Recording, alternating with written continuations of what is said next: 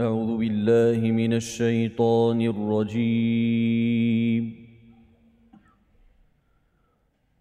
بسم الله الرحمن الرحيم.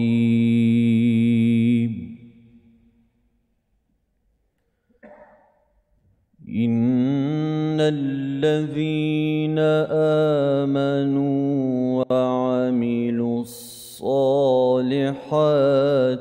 وأقاموا الصلاة وآتوا الزكاة لهم أجرهم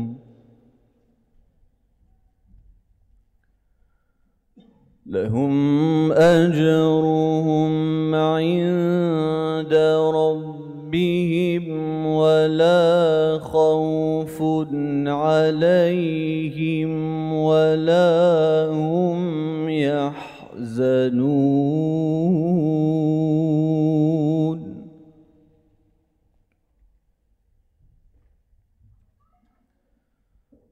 يا أيها الذين آمنوا اتقوا الله وذروا ما بقي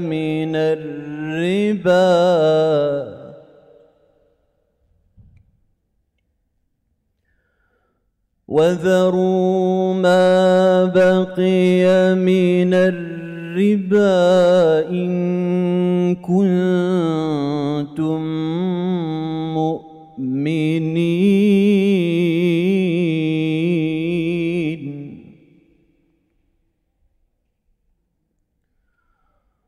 فإن لم تفعلوا فأذنوا بحرب من الله ورسوله.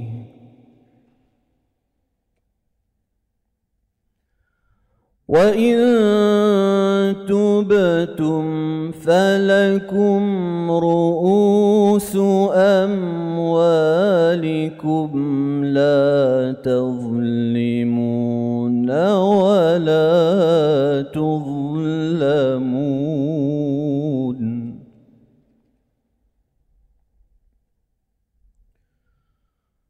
يا أيها الذين آمنوا اتقوا الله وذروا ما بقي من الربا إن كنتم مؤمنين.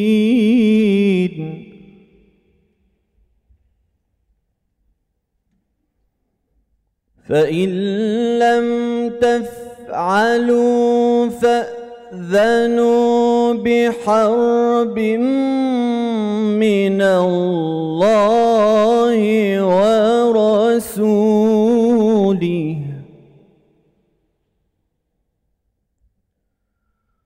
وإن تبتم فلكم رؤوس أموالكم لا تظلمون ولا تظلمون.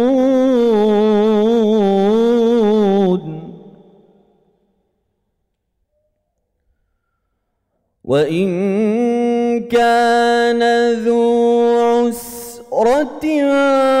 فنظرة إلى ميسرة وأن تصدقوا خير لكم إن كنتم تعلمون.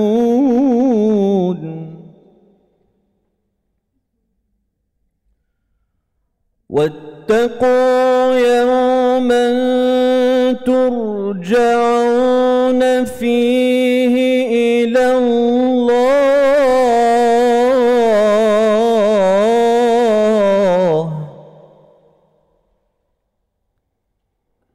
واتقوا يوما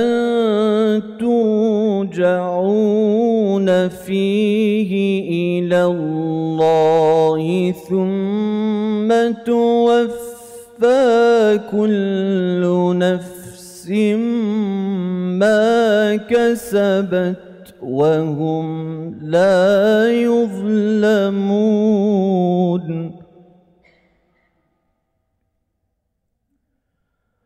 بسم الله الرحمن الرحيم والعصر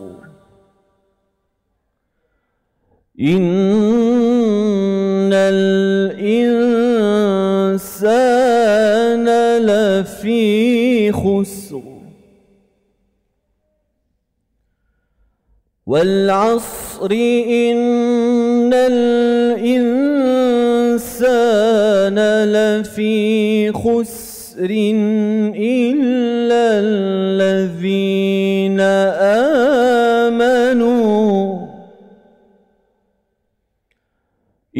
الذين آمنوا وعملوا الصالحات وتواصوا بالحق وتواصوا بالصبر. صدق الله العظيم.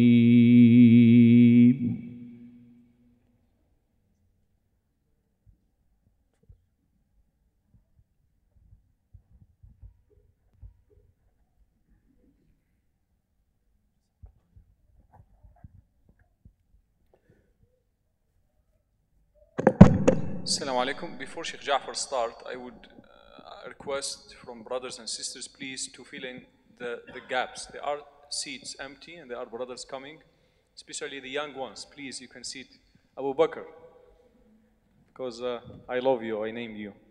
So please, the brothers, there are many seats here, fill in the gaps. Even this, the first line, you can come. No, I don't want to name. Please come. Jad, you can come in. Jazakumullah khair.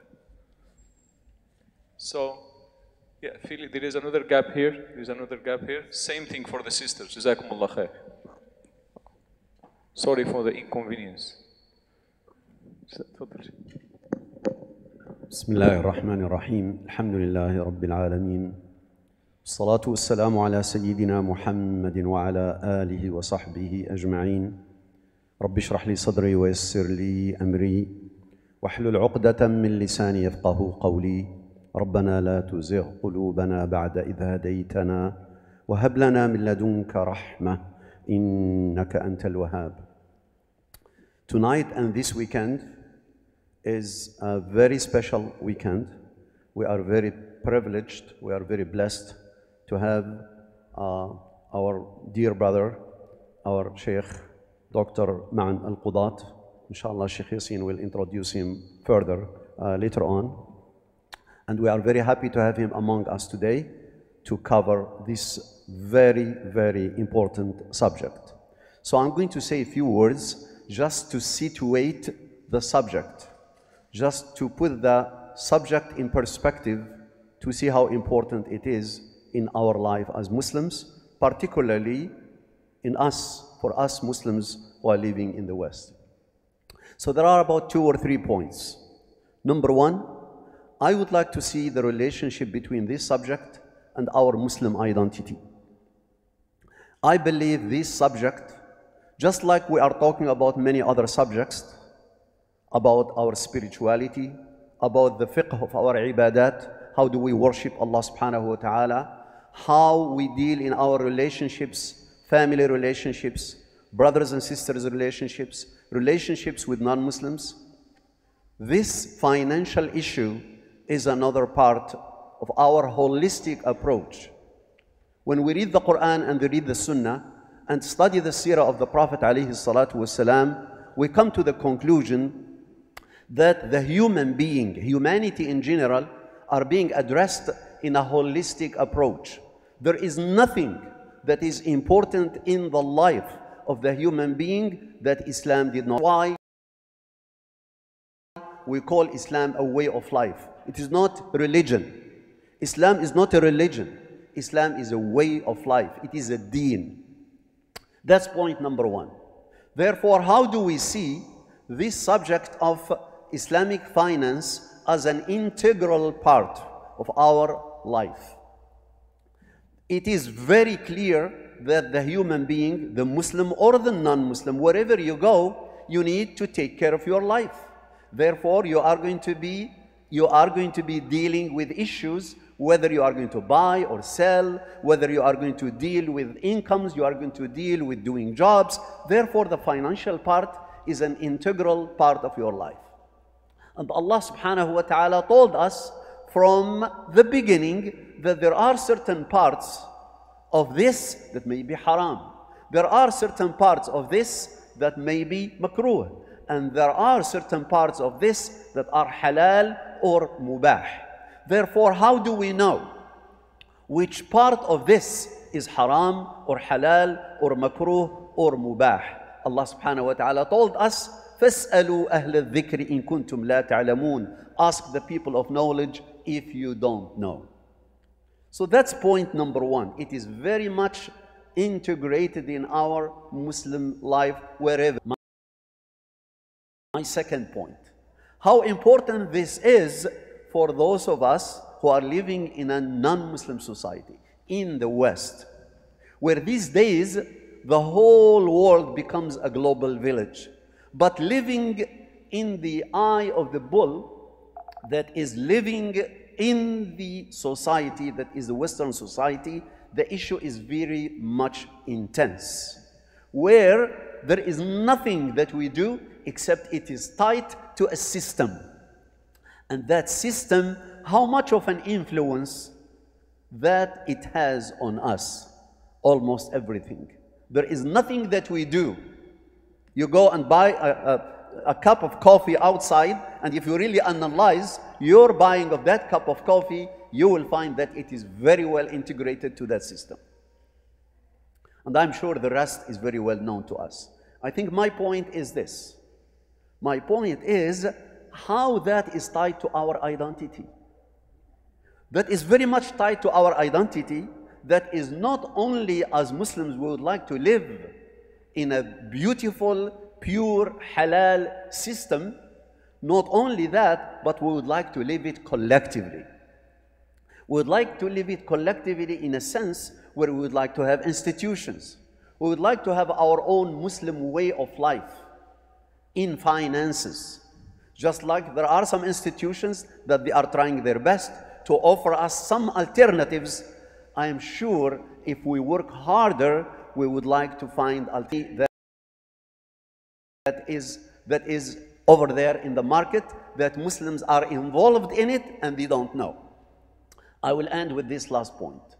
If we really are caring about our Muslim identity in every sphere of life, but in this one too, in finances, we will be maintaining our Muslim identity, and actually we will be presenting Islam for those who are not aware of what Islam is in all aspects, including because Islam has a unique way of life. There is a unique way of life, how to live our life as Muslims, even though what is around us as a system, part of it or many of it may not be exactly the way we want it to be. I will end with this statement. When Rasulullah sallallahu alaihi wasallam migrated from Mecca to Medina, the people of Mecca, they were people who are used to do trade. They were tujjar, they were merchants, they were people of trade. And when they went to Medina, the society of Medina is mainly farmers. But who takes care of the finances of Medina? Who controls the finances of Medina? Anybody can tell me? Yahud, the Jews. So when the Muslims of Mecca went to Medina, soon the dynamics of Medina changed. Because they start introducing ways, and soon, little by little, they actually control the market. So all those finances, all those kind of borrowing that they used to do, that the Jews of Medina used to control, and the Muslims created their own identity. So they had the market under their own influence, which is something that the Jews did not like. My point is, I am saying as a Muslim community, yes, we can create our own identity. We can really find our ways of how to do that which is halal and avoid that which is haram to the best of our abilities. But that's not left to you or me to decide just based on our own desires. We have to seek the teachings of Allah and His Messenger and the ijtihad of the ulama who are really experts in this field.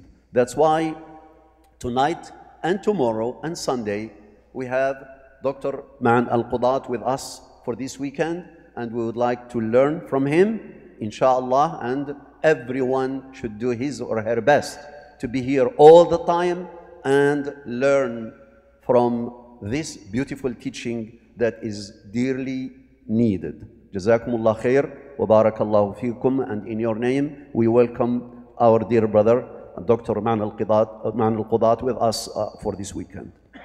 Jazakumullah khair. Wassalamu alaikum wa rahmatullahi ta'ala wa barakatuh. Bismillah ar-Rahman ar-Rahim. Alhamdulillah. Wassalatu wassalamu ala Rasulillah wa ala alihi wa sahbihi min wala. Jazakallah khair, Shaykh Hussam, for your beautiful recitation. Jazakallah khair, Shaykh Ja'far, for your introduction. And before I welcome Shaykh Ma'an Al-Qudah, I would like to welcome everybody here. Jazakumullah khair for coming. Jazakumullah khair for making the time. You care about knowledge. You care about purifying your rizq, your income. May Allah subhanahu wa ta'ala bless you. May Allah subhanahu wa ta'ala bless your rizq. May Allah subhanahu wa ta'ala bless your time. Thank you so much for making it. And on behalf of you, brothers and sisters, again, we welcome Shaykh Ma'an Al-Qudah. I have planning with him this course for several months. Alhamdulillah, finally, it is happening this weekend with the grace of Allah subhanahu wa ta'ala and with the generosity of Shaykh Ma'an Al-Qudah and his accommodations. May Allah subhanahu wa ta'ala bless him and reward him. Shaykh Ma'an Al-Qudah is of Guidance College in Houston, and he is a member of AMJA, this Council of Fiqh in United States and North America. That is a Council of Fiqh provides fatwa and guidance, knowledge, especially in the contemporary issues for the Muslim minorities in the West. Shaykh Ma'an Al-Qudah is one of their distinguished members. As a matter of fact, when I call some members in the AMJA, and when it is issue related to finance, nobody would answer me. They said, call Shaykh Ma'an Al-Qudah. He is a very distinguished member, and actually every issue of finance that I have faced and it is problematic, Shaykh Ma'an Al-Qudah, he is the one who handles and answers these issues. Alhamdulillah, he has spent time, decades in this field, especially finance in non-Muslim lands, fiqh al-aqalliyat, fiqh of minorities, fiqh of contemporary issues. And alhamdulillah, today we have the right guide, the right scholar to guide us throughout this topic, inshallah ta'ala. So again, Shaykh, Jazakumullah khair for joining us. We are so delighted, honored to have you in our community. We ask Allah subhanahu wa ta'ala to benefit all of us from this course, inshallah ta'ala. Tfaddal, Shaykh. Inshallah, a few things before Shaykh start. Brother Hussam shared with you link to submit the questions. Did you receive it? Okay, for those of you who don't want to utilize any device, you can write your questions in a piece of paper and send it to me. What I will be doing is, I will be filtering the questions. Every 45 minutes, Shaykh will stop for about 10 minutes or so to answer the questions. So I will be only giving the Shaykh questions that are relevant to the topic. And the questions that I feel they will be covered, inshallah ta'ala, I won't ask, because so many of your questions may be covered in the next or so. And in the end of the conference, all the questions that are not covered in the topic, it will be answered, inshallah ta'ala, in the last session. So please ask your questions. I will be filtering these questions, but if you feel that your questions is not answered, it is going to answer sometime, inshallah ta'ala. Yes, please, brothers and sisters, if you have a gaps, again, the sisters, if you can fill in the gaps, and no raising hands, no interruption, right? Every 45 minutes there will be break for questions, inshallah ta'ala. Jazakumullah khair. Sheikh Ma'an, tfaddal. حفظك بارك فيك.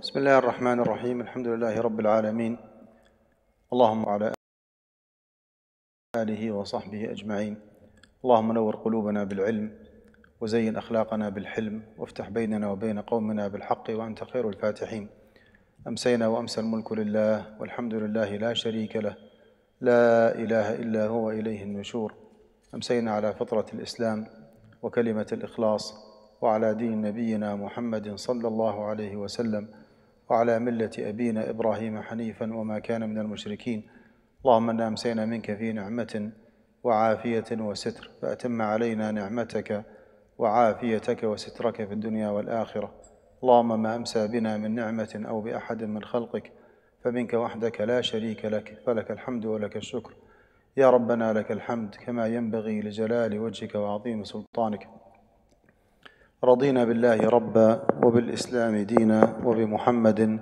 صلى الله عليه وسلم نبيا ورسولا اللهم صل على محمد صلاة تغفر بها ذنوبنا اللهم صل على محمد صلاة تستر بها عيوبنا اللهم صل على محمد صلاة تفرج بها كروبنا اللهم صل على محمد صلاة تحسن بها خاتمتنا اللهم صل على محمد عدد ما ذكره الذاكرون اللهم صل على محمد عدد ما غفل عن ذكره الغافلون اللهم صل على محمد في الأولين اللهم صل على محمد في الآخرين اللهم صل على محمد في الملأ الأعلى إلى يوم الدين اللهم آمين أحبتي السلام عليكم ورحمة الله وبركاته طبتم وطاب ممشاكم وتبوأتم من الجنة منزلا بإذن الله. I know that everybody is excited here, or supposedly we are excited because we're going to learn inshallah something maybe relatively new for some of us. It's a long topic. I'm not sure if you can see everything in my slides here, but I have 390 slides. 390 slides. And I promise, inshallah, if I stay alive until Sunday evening, inshallah, that I'm going to cover all the 390 slides. I want to just repeat what Shaykh Yasin said. Wallahu a'lam, the majority of the questions that you have in mind will be answered as we go. Because actually, the age of this presentation is more than 20 years. I was having lunch with the Shaykh today and told them that I started 20 years ago. The very first presentation, it was around maybe 12, 13 slides. And the more I deliver this presentation, the more I learn from my community, because I'm not in the industry, I'm not a practitioner, I'm just an academic. So a lot of people actually in the industry, they ask me practical questions. I do not know the answer. I say, La adri. I go back, I do my own research, I adopt an opinion, and I add that new contemporary issue to the presentation. So it has been inflated from 13 slides to 390 slides. If I'm to come back after 2 or 3 years, it's going to be inshallah around 500, 600 slides inshallah. So do not worry. Toward the end of the presentation, the course inshallah, if any of your questions is not answered, let me know. If I have knowledge, inshallah, I will be more than happy to address it with you, inshallah.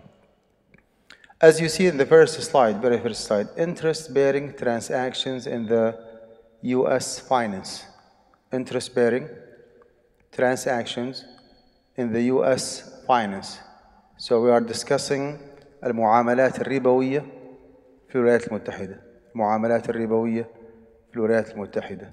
This actually mandates breaking down the topic into interest. What does interest mean? When we have heard our Shaykh reading Quran, mashallah, اتقوا الله وذروا ما بقي من الربا إن كنتم مؤمنين. What kind of interest we are referring to, right? And riba actually has different types, different kinds. Some of those kinds do not exist nowadays. Muslims, for example, Muslims in the USA in 2022 do not exchange barley for wheat or orange for apple or rice for sugar, right? We just buy and sell and we pay money. Is that correct? So some of those examples about riba are very authentic, do not get me wrong, but they are very irrelevant to our society. Let me start with the term of Islamic finance. We always hear Islamic finance, Islamic finance. Believe it or not, I don't think it is fair enough to call the system Islamic finance to start with. If you decide to call it a Jewish finance, you are absolutely correct. If you decide to call it a Christian finance, you are absolutely correct. And if you decide to call it Islamic finance, you are absolutely correct. Why? Because the most important component that we have to make sure it does not exist in any transaction, any deal, any partnership, any enterprise, any sharika, any commodity, any deal, any contract, is the riba issue. Well, the one who prohibited us, you and I, from dealing with interest is the same one who prohibited the Christian community from dealing with interest. Yes, we do have a big question mark when it comes to the authenticity of the Bible, okay? But what is so-called Bible nowadays does have a lot of verses from Isa alayhi salatu wasalam and Hawariyin prohibiting their followers from dealing with interest. Well, Allah subhanahu wa ta'ala is the one who prohibited the Jewish community from dealing with interest. In the matter of fact, that something has been captured in the Quran itself. قال Allah subhanahu wa ta'ala, he was criticizing like a certain Jewish community at a certain time. قال وأخذهم الربا وقد نهوا عنه. They used to deal with interest while they were prohibited from doing so. So riba, for fact, is haram in our deen, is haram in Christianity, and is haram in Judaism as well. If you decide to call it a divine finance system, you are doing justice to this system, because actually it's not like restricted to Islam and Muslims. It is prohibited every time, everywhere. And by the way, all the major prohibited matters in Islam were prohibited in Christianity, were prohibited in Judaism. And all the major ibadat that we practice, salah, siyam, hajj and zakah, they were practiced in the previous religions. وأوصاني بالصلاة والزكاة ما دمت حيا. Right? واذكر في الكتاب إسماعيل أنه كان صديقا نبيا وكان يأمر أهله بالصلاة والزكاة وكان عند ربه مرضيا. Salah actually was mandated. Siyam was mandated. Zakah was mandated. Hajj from the lifetime of Ibrahim alayhi salatu wasalam all the way down until Muhammad sallallahu alayhi wasallam was mandated. Okay, just FYI, if you go to Google image, right, and just type Mary like dress, Maryam alayhi salatu wasalam, Mary like one word, M-A-R-Y, like one word, dress, click, you will be surprised. You will see a lot of pictures of females who are wearing hijab, right? Which means clearly that Maryam alayhi salatu wasalam was completely muhajjab. She was a hijabi woman, right? So even the hijab that mashallah our sisters are so proud of putting it on their head, they are not actually bringing something new. This is actually a very common practice in all different people of faith in Christianity and Judaism, and so on and so forth. Until today in the airports, I come across some practicing Jewish people. Okay, they are women dressing modestly, almost close to the hijab of our sisters. So nothing new here. Islamic finance is the Jewish finance, is the Christian finance, is the divine finance from Allah subhanahu wa ta'ala. That's one thing. The other thing, I don't think we have any issue when it comes to the prohibition of interest. I mean, we all agree that riba is haram. Even if you stop like any Muslim guy in the street and ask him or her a question, do you think that Muslims deal in interest? The answer would be no. Everybody knows that we are like abandoning or staying away from interest. I don't think this is a challenge, okay, whether or not riba is haram. Everybody actually agrees that riba is haram.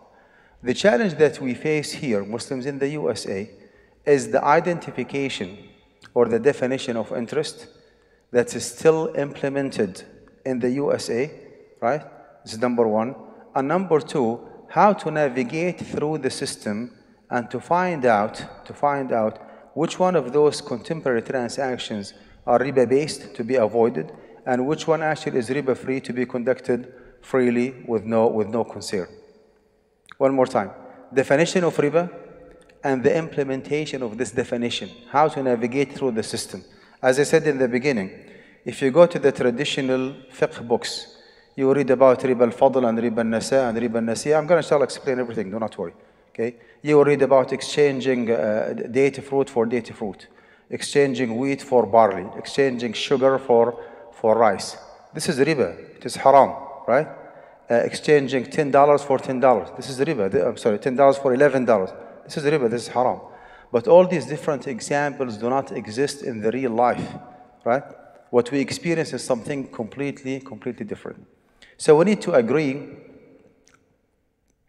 on the definition of riba that is implemented, okay? Believe it or not, based on my very humble experience, more than 95% of the interest-bearing transactions in the USA are based on one category of riba, okay? Or a very good example of one category of riba, which is riba diyun, the interest-bearing loans, as simple as that. Let me ask you a question. What is the main job of any bank? If you stop by Bank of America or Chase or Wells Fargo or Capital One or so on and so forth, what is the main job of any traditional bank? The job of any traditional bank actually is two different jobs. Number one, what is called the fund mobilization, and number two, the fund mobilization and the fund utilization. Here you go. The fund mobilization and the fund utilization. What does this mean? The bank actually is an intermediator, just a third party. The bank knows that there are a lot of people in the community who do have money and they are sleeping on the money. And they are interested in making some money from the money, right? So the bank actually attracts that money, okay, takes that money from those investors and give them like a lump sum or a certain percentage of interest. Give me $10,000 and I'll give you 2% APR, annual percentage rate. Your principal is guaranteed and the return of the principal is guaranteed as well, okay? Now for those murabin, people who love to deal with interest, it's a good deal for them. There is no risk whatsoever. You give your $100,000 to the bank and you receive it $102,000 if it is like 1 or 2% every single year. You make some money with no risk, with no liability, nothing whatsoever. So this is the first job, which is to attract the fund of those investors who want to make money from the money without having the headache of getting involved in the business and doing business and taking any risk. Now the second job is the fund utilization. Meanwhile, in the same society, there are a lot of people who are navigating looking for fund. Someone wants to build a house. Someone wants to buy a car. Someone wants to establish a new business. Someone wants to construct a new hospital to practice like medicine. Someone wants to establish a new business. Someone wants to upgrade his business. So those people actually go to the same bank that already has gotten or received the money from the investors, and he gives them that money with a higher interest rate. So he takes money from the investors for only 2 or 3%, and he lends the money. He lends the money to those like, you know, traders or business people who are looking for fund, right? Give them the money with 5% interest. And the difference between 3 and 5 is 2. That is the revenue of the bank. And that's it. Wasallallahu ala Muhammad. That's their job. Banks actually are interest-bearing institutions. Interest lending and interest-bearing institutions. They take the money for interest from some people and they give the money to other people with interest, and they keep the difference between, you know, for their own pocket as their own revenue. No risk involved in this business. No risk involved in this business. Back to the interest. What is the category of interest that is agreed upon its prohibition? And again, do not worry, I will go through the slides one by one. This is just like a kind of appetizer, like to make sure that you, inshallah, you will like the topic. And inshallah, maybe starting tomorrow, I will grill you with the technical details. But tonight, inshallah, we're gonna like zoom out and have an overall understanding of the subject.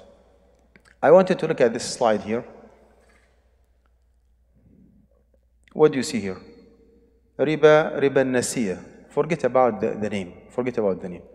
The riba that I'm referring to from now on, whenever I say interest, or I say usury, or I say riba, I refer to this category of riba. It is the premium. It's clear, can you see it, everybody? Clear? It is the premium that must be paid. Premium must be paid by the borrower to the lender, along with the principal amount, either as a condition for the loan or for the extension of its maturity. And I want you to memorize this definition by heart, okay? Because from now on, I'm going to repeat the word riba I'm not going to repeat the definition.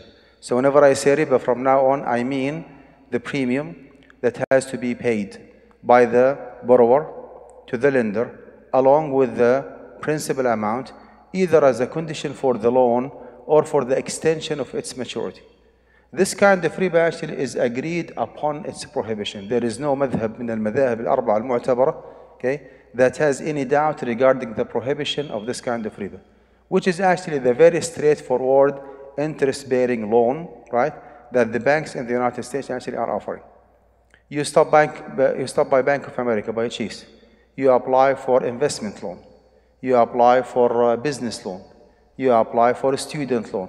You apply for personal loan, whatever the category might be. You know from day one that you are borrowing money, right? And by the agreement between you and the bank, you have to commit yourself to paying the principal back and to pay on top of the principal a certain amount. It could be a lump sum, it could be per day, it could be APR, most probably APR, right? That APR, that extra, is the riba that Allah subhanahu wa ta'ala prohibited. Why riba is haram, that's a completely different discussion. Let's just focus on understanding the technical definition of riba.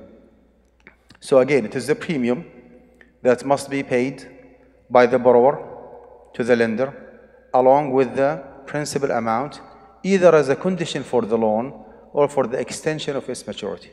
I want you actually to analyze the definition more.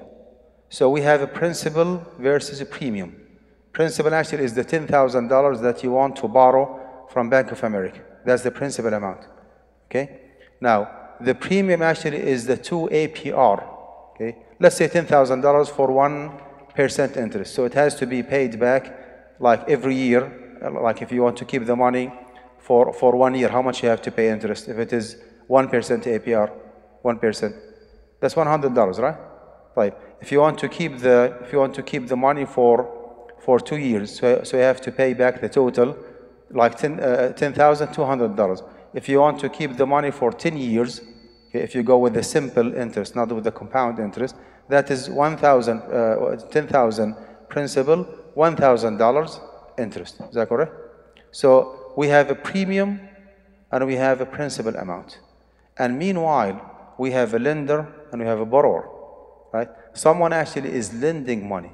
Someone actually is having a lot of money, relaxed, taking no risk whatsoever, no liability, taking advantage of the need of others, exploiting the society at large, giving them money without taking any risk, and by the FDIC, by the Federal Deposit Insurance Corporation, by the law of the land, by the economic and finance system in the United States, that principle actually is guaranteed. Right? So again, you stop by Bank of America, you have your own car dealership business, and you're looking for $100,000 to expand or to upgrade your business, right? The bank actually is not getting involved in any kind of partnership with you, right? Upon checking your credit, right? Upon approving you, you will be getting $100,000 as a loan, and you are literally by your own. You make a profit, you break even, you incur loss, the bank does not care about you. Okay? Because the bank, again, is not initiating any partnership, is not taking any risk from you. Now, this is a very good example as a condition for the loan. I'm still actually giving examples of the definition of riba. Premium, already explained, must be paid by the borrower to the lender. So you are the borrower, and Bank of America is the lender, along with the principal amount, either as a condition for the loan. Condition for the loan means that you know from day one that if you do not agree to pay 1% APR in our example, you are disqualified. You cannot, I mean, if you tell the guy, the loan officer, that I'm practicing Muslim, I do not deal with interest, well, good for you, ma'as-salam. You are in the wrong place. If you commit yourself to paying interest, ahlan wa sahlan. Sign an agreement, take your money and ma'as-salam. But if not, then you are by your own. So you have to pre-commit to paying interest. You cannot take that money without paying interest. In other words, interest in this very particular scenario is unavoidable. Interest is unavoidable. You cannot proceed without committing to paying interest. Now, this is a good example for either as a condition for the loan. How about, or for the extension of its maturity? Well, that's completely different story.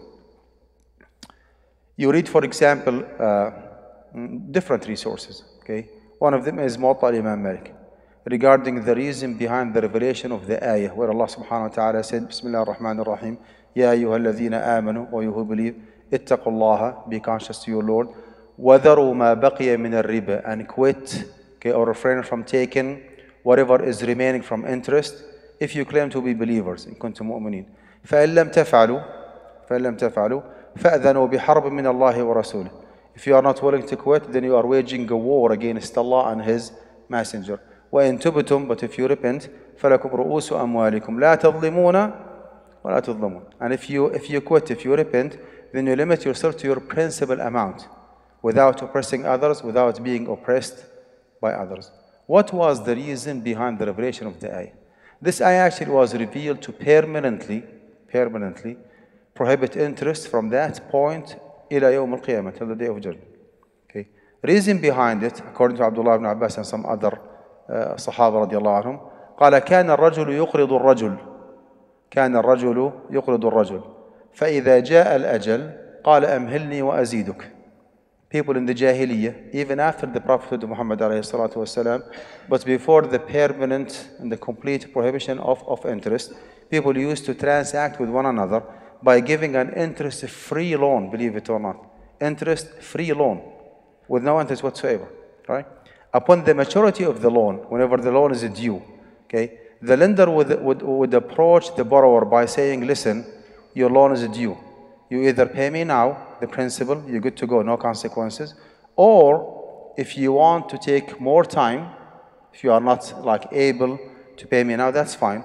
I'll give you more time, but you give me more money, right? إما أن تقضي وإما أن تربي. فإذا جاء الأجل قال إما أن تقضي وإما أن تربي. أو إذا جاء الأجل قال أمهلني وأزيدك. Sometimes maybe the borrower would approach the lender by saying, I know that the loan is due, I do not have money. Would it be possible to give me more time? Give me a break, give me more time, and I will pay you more. فأنزل الله سبحانه وتعالى الآية اتقوا الله وذروا ما بقي من الربا. Now, if the interest is avoidable, it's still prohibited, but it is less prohibited than taking an interest-bearing loan from Wells Fargo or from Chase. Why? Because in the first scenario, when you go to Chase, interest actually is unavoidable. Interest is unavoidable. In this scenario, okay, in the Jahiliyyah, interest is avoidable. And this is actually very connected, very tight to the use of credit card in the US, right? You can use your own credit card, and you have to sign an agreement that in case of cash withdrawal, in case of not paying the full statement, what do you call it, the monthly statement before the due date, then you commit yourself to paying interest. Okay, what if you did not use your credit card for cash withdrawal? What if you pay the bank statement or the monthly statement in full before the due date, right? Are you still committing riba? No, you are not.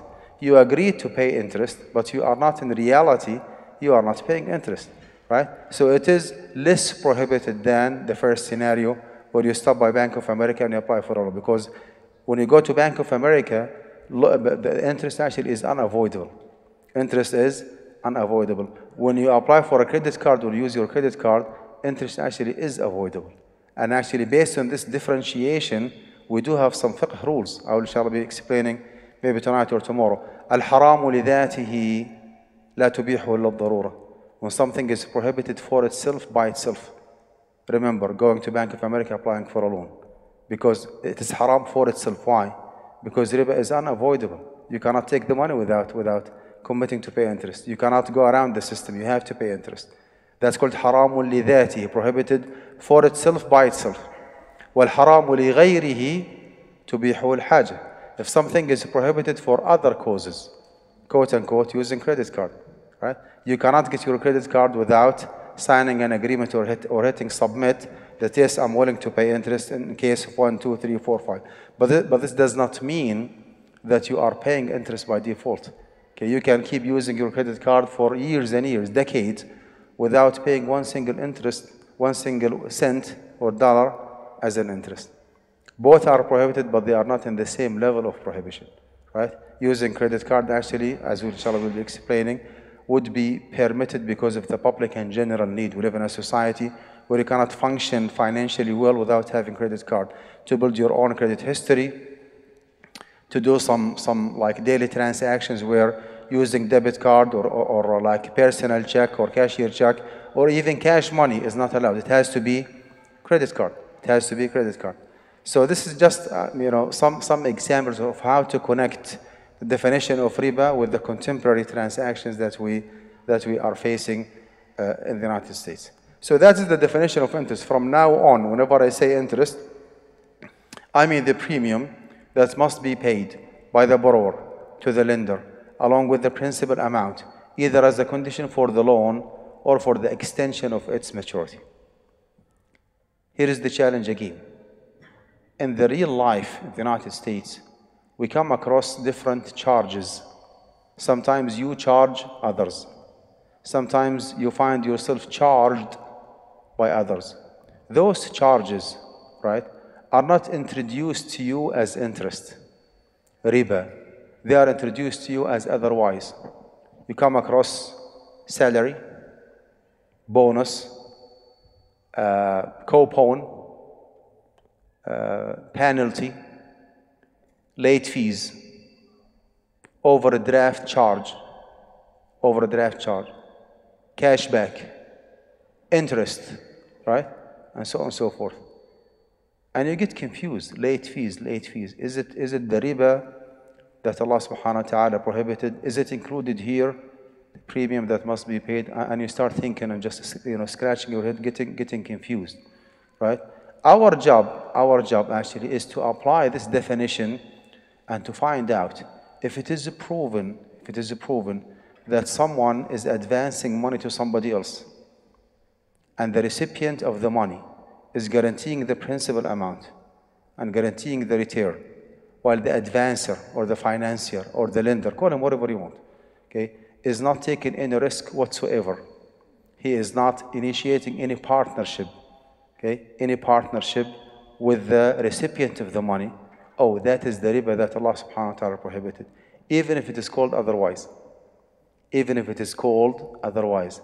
And believe it or not, you will come across some transactions where riba is explicitly mentioned in the agreement, but it's not the riba that Allah subhanahu wa ta'ala prohibited. It is not. And this actually brings to our attention a very crucial, fundamental fiqh maxim or qaida fiqhiyya that I want to, again, kindly, I want you to know it by heart. Okay? So the definition of riba is known to you all now. The premium that has to be paid by the borrower to the lender along with the principal amount, either as a condition for the loan or for the extension of its maturity. So far, so good? Now, I wanted to add to that this very fundamental fiqh maxim. What matters in transactions is the essence and reality, not the wording or the formality. In Arabic, العبرة في العقود للمقاصد والمعاني لا للألفاظ والمباني. العبرة في العقود للمقاصد والمعاني لا للألفاظ والمباني. Which means, in a very simple words, we do not care about the terms that you use in the agreement. Sometimes, people, try to tweak or manipulate the contract. They remove the word interest, they put something else. Well, excuse me all, we are not that silly. We do not care about the terms that you use in the agreement. What we care about is the essence and the reality of the agreement. If someone actually is giving money to somebody else, and that giver, that financier, right, is not taking any risk whatsoever, principal is guaranteed. Return on the principal is guaranteed as well, right? No partnership, no possibility of risk. That is the riba that Allah subhanahu wa ta'ala prohibited. Even if they call it musharaka or mudaraba or, okay. Just a very simple example. I'm telling Shaykh Yasin, I will give you this phone as a gift. Okay? No, I'm not done yet. Okay. In order for you to gift me back $100. Seriously? Is this a gift? I'll give you the phone as a gift if you gift me back $100. This is a sale agreement. So we just remove the word sale and we put a gift. Okay. Did it change anything in the nature of the agreement? No. It is, it is a sale agreement, although it is called otherwise. Okay. Let me give you another example.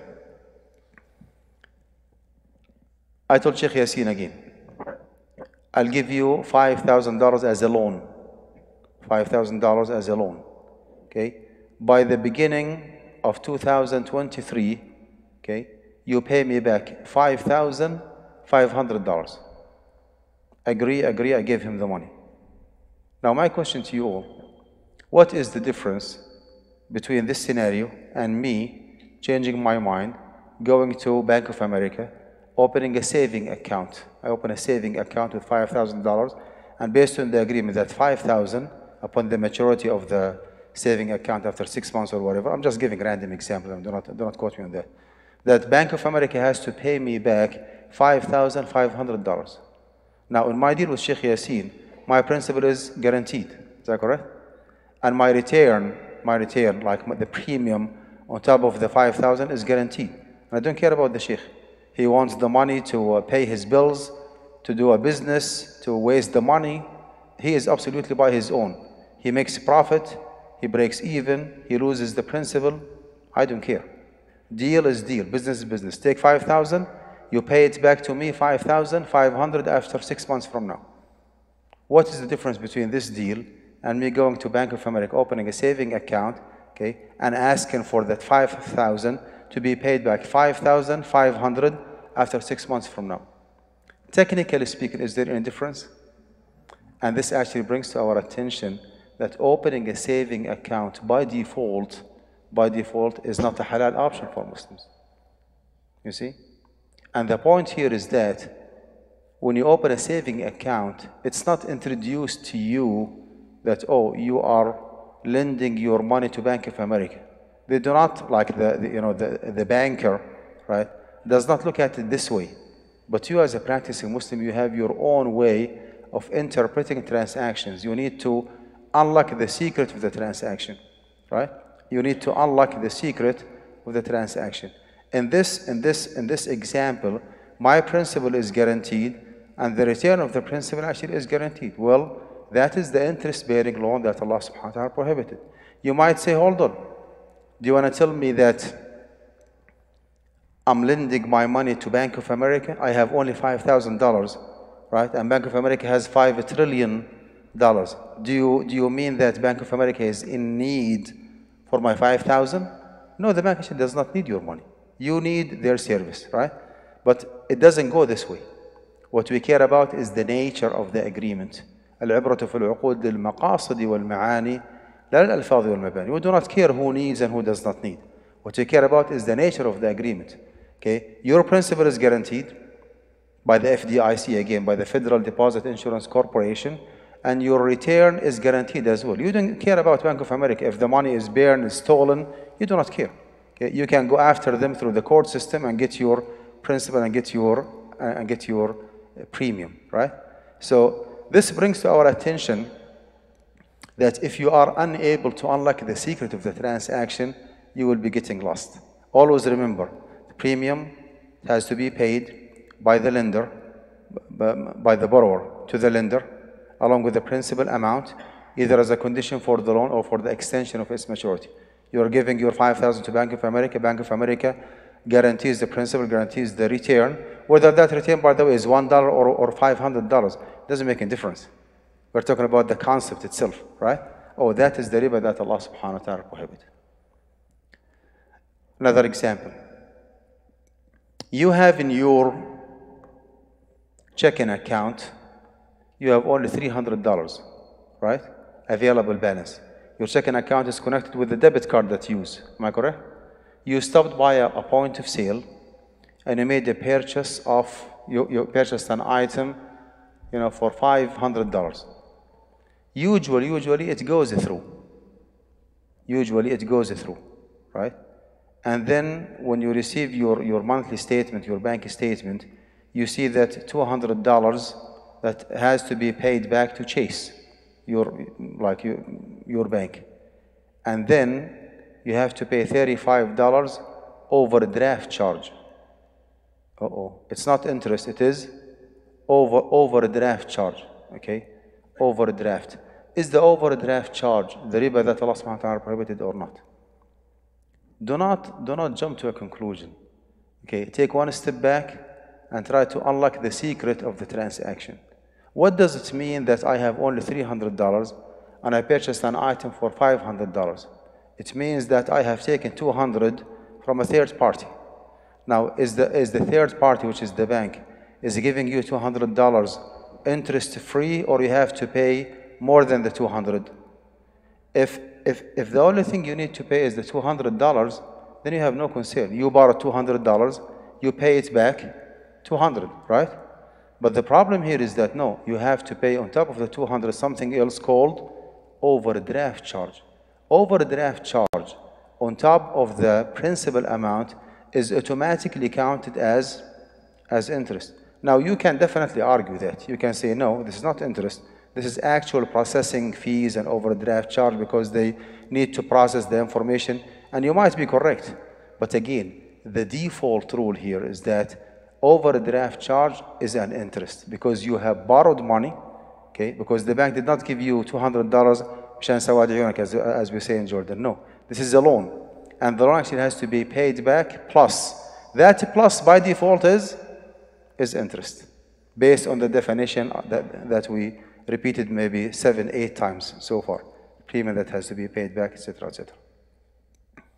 This actually means clearly that you need to check your bank statement and make sure that you have sufficient fund before you proceed with any transaction.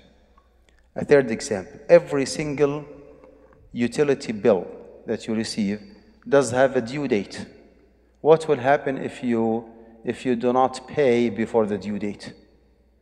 Oh, there is a late fee. Oh, it's not interest, it is late fee. Okay. Is the late fee the riba that Allah subhanahu wa ta'ala prohibited or not? Oh, so we start, mashallah, we have a lot of muftin here. So yes. Okay. Take one step back and try to unlock the secret of the transaction. What does it mean that I have to pay to Verizon or to T-Mobile $250 a month? What does it mean? It means that I have utilized their service, okay, based on my family plan, my wife and my kids. So I utilize their service for one complete month. Toward the end of the month, I owe T-Mobile $250. Now, technically speaking, this is not a loan. It is not, right? It is a debt, right? Because actually I owe T-Mobile $250 because of the service. Now, most of the cases in the Islamic finance system, debt is equivalent to a loan. Debt is equivalent to, we have some exceptions, but debt is equivalent to a loan. So as if I have borrowed $250 from T-Mobile, okay? Because debt is equivalent to a loan, I have to make sure that I pay the outstanding balance $250 before the due date. Otherwise, I will expose myself to paying late fees. If I owe T-Mobile $250 and then I have to pay $270 because of my procrastination, inshallah, I'm going to pay today, tomorrow, until the due date is already overdue, passed already, then I'm committing riba. That extra $5, $7, $10, whatever, more or less, is the riba that Allah subhanahu wa ta'ala prohibited. Although it's not introduced to you as riba, it is introduced to you as late fees. But the late fees actually came based on our own interpretation that this debt is equivalent to a loan, right? And you have to pay more than the loan. Whatever is added on top of the loan will be counted as riba by default. Now, do you see the pattern here? How do we process or unlock the secrets of the transactions? Let me give you another example. How about mortgaging a home or a house in the USA? Okay, when you say so and so person mortgaged the house, is there any riba involved in it or not? Is it haram or halal? Do not jump to a conclusion. Do not answer. Take one step back and try to unlock the secret of the transaction. That's our job. Our job actually is إنزال الأحكام على الوقائع, تحقيق المناط, right? Our job is تحقيق المناط, doing some investigation to break down the transaction and to understand. Okay, we need to keep navigating and just searching. If it is proven that someone is giving money to somebody else without taking any risk, and the recipient of the money is guaranteeing the principal, is guaranteeing the return, that's the riba that Allah subhanahu wa ta'ala prohibited. Now, based on that, when you mortgage a house, do you know that you are getting involved in 3 different simultaneous transactions at the same time? Do you know that? Mortgaging a house means that you are buying a house from the landlord, right? You want to purchase a house for $500,000, and the house actually is already there. So you are buying that house from the landlord, right? This is a sale agreement. Now, you do not have $500,000 to pay cash, so you go to the mortgage company and apply for a mortgage, right? Upon the approval of your application, after checking your credit history, your income debt ratio, and so on and so forth, if you are approved, the mortgage company would issue a check on your behalf payable to the landlord, $500,000. That is a loan agreement.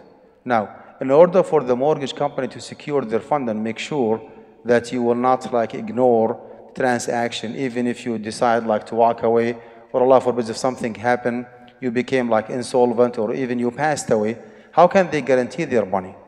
They put a lien on the property. They mortgage the property. So we ended up having sale agreement, loan agreement, and a mortgage agreement. We do not have any issue with the sale agreement. وَأَحَلَّ اللَّهُ الْبَيْعَ. We have a serious issue with the loan agreement, because actually the mortgage company is not giving you an interest-free loan, right? They are not. They are giving you an interest-bearing loan. They pay on your behalf $500,000 in order for you to pay it back $700,000 within the next 30 years. And if you think that the mortgage company is owning the property because they put their name on the deed of a trust, you are absolutely, with all due respect, you are wrong. Their name is added there as a lien holder, not as an owner. They do not own the house. You are the owner. But in order for them to secure their money, to make sure that if you change your mind, or if you pass away, or become insolvent, or whatever, or you applied for bankruptcy, or you foreclosed, right? They can just go over the property through the rahan. Well, the rahan actually is fine. We do not have any issue with the rahan. Someone whom I do not know asked me for $100 as a loan from now until Sunday afternoon, until I go back to Texas. And I told him, okay, I'll give you $100, but with all due respect, I do not know you.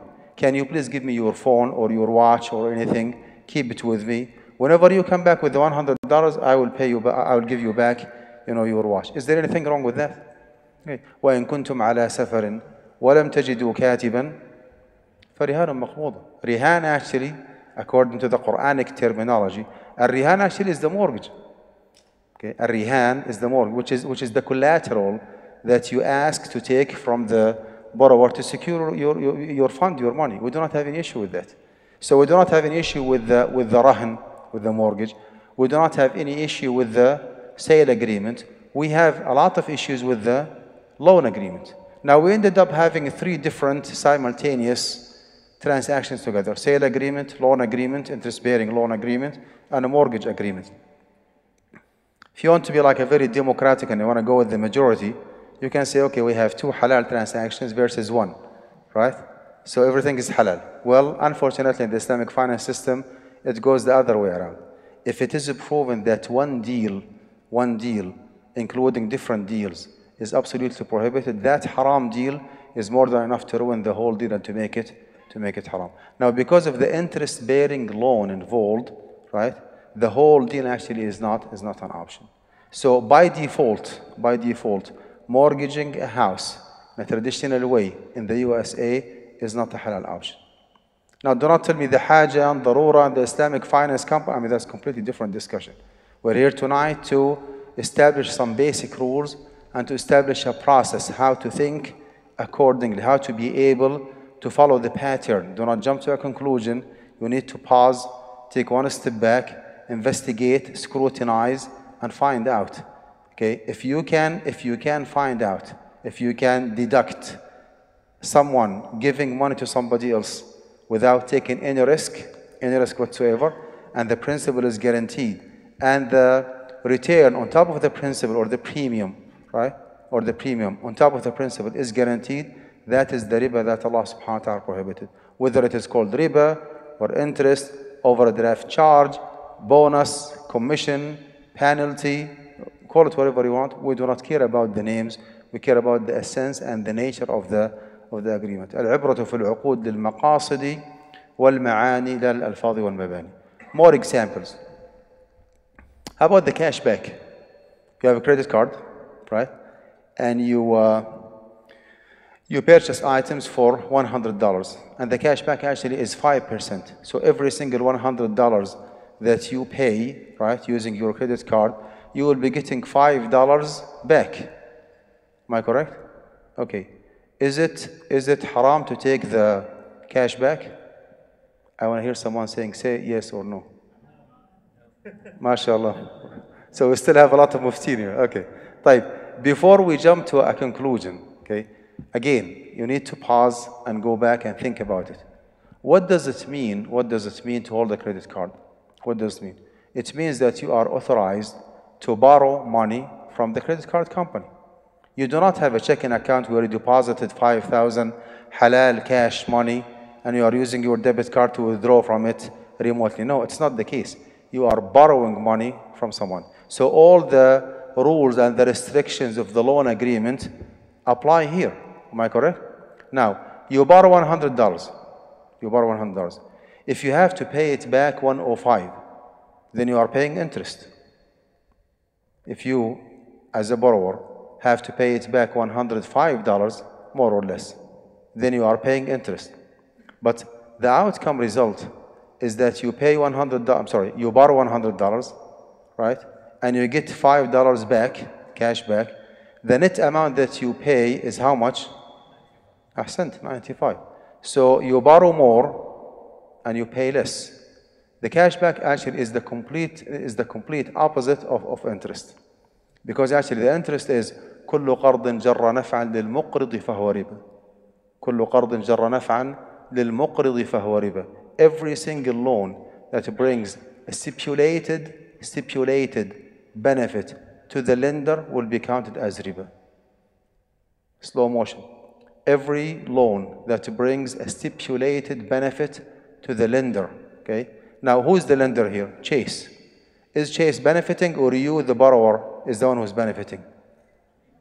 The borrower actually is the one who's benefiting. So, at the end of the day, you borrow $100, and you pay it back $95. So you are the beneficiary, right? You are the one who is benefiting from the loan and not the lender. So cash back actually is the opposite of riba, and thus it is halal. Who said it is halal here? Who said it's halal? I'm going to give you a gift. Oh, mashallah, jazakallah khair. No. What's that? Said, I watch your video. Oh, so he was cheating, huh? Okay. Okay. One more example. I think it's time to open the floor for question and answer. One more example.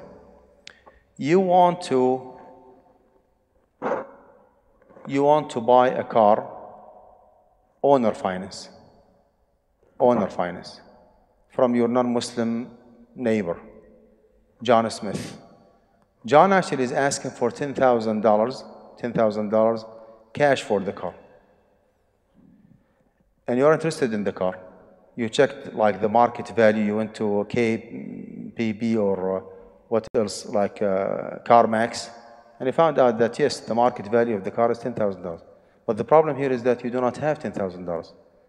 And you said, you know, John, I do not have $10,000 to pay you. Is it an option for you to make an installment for me? Right?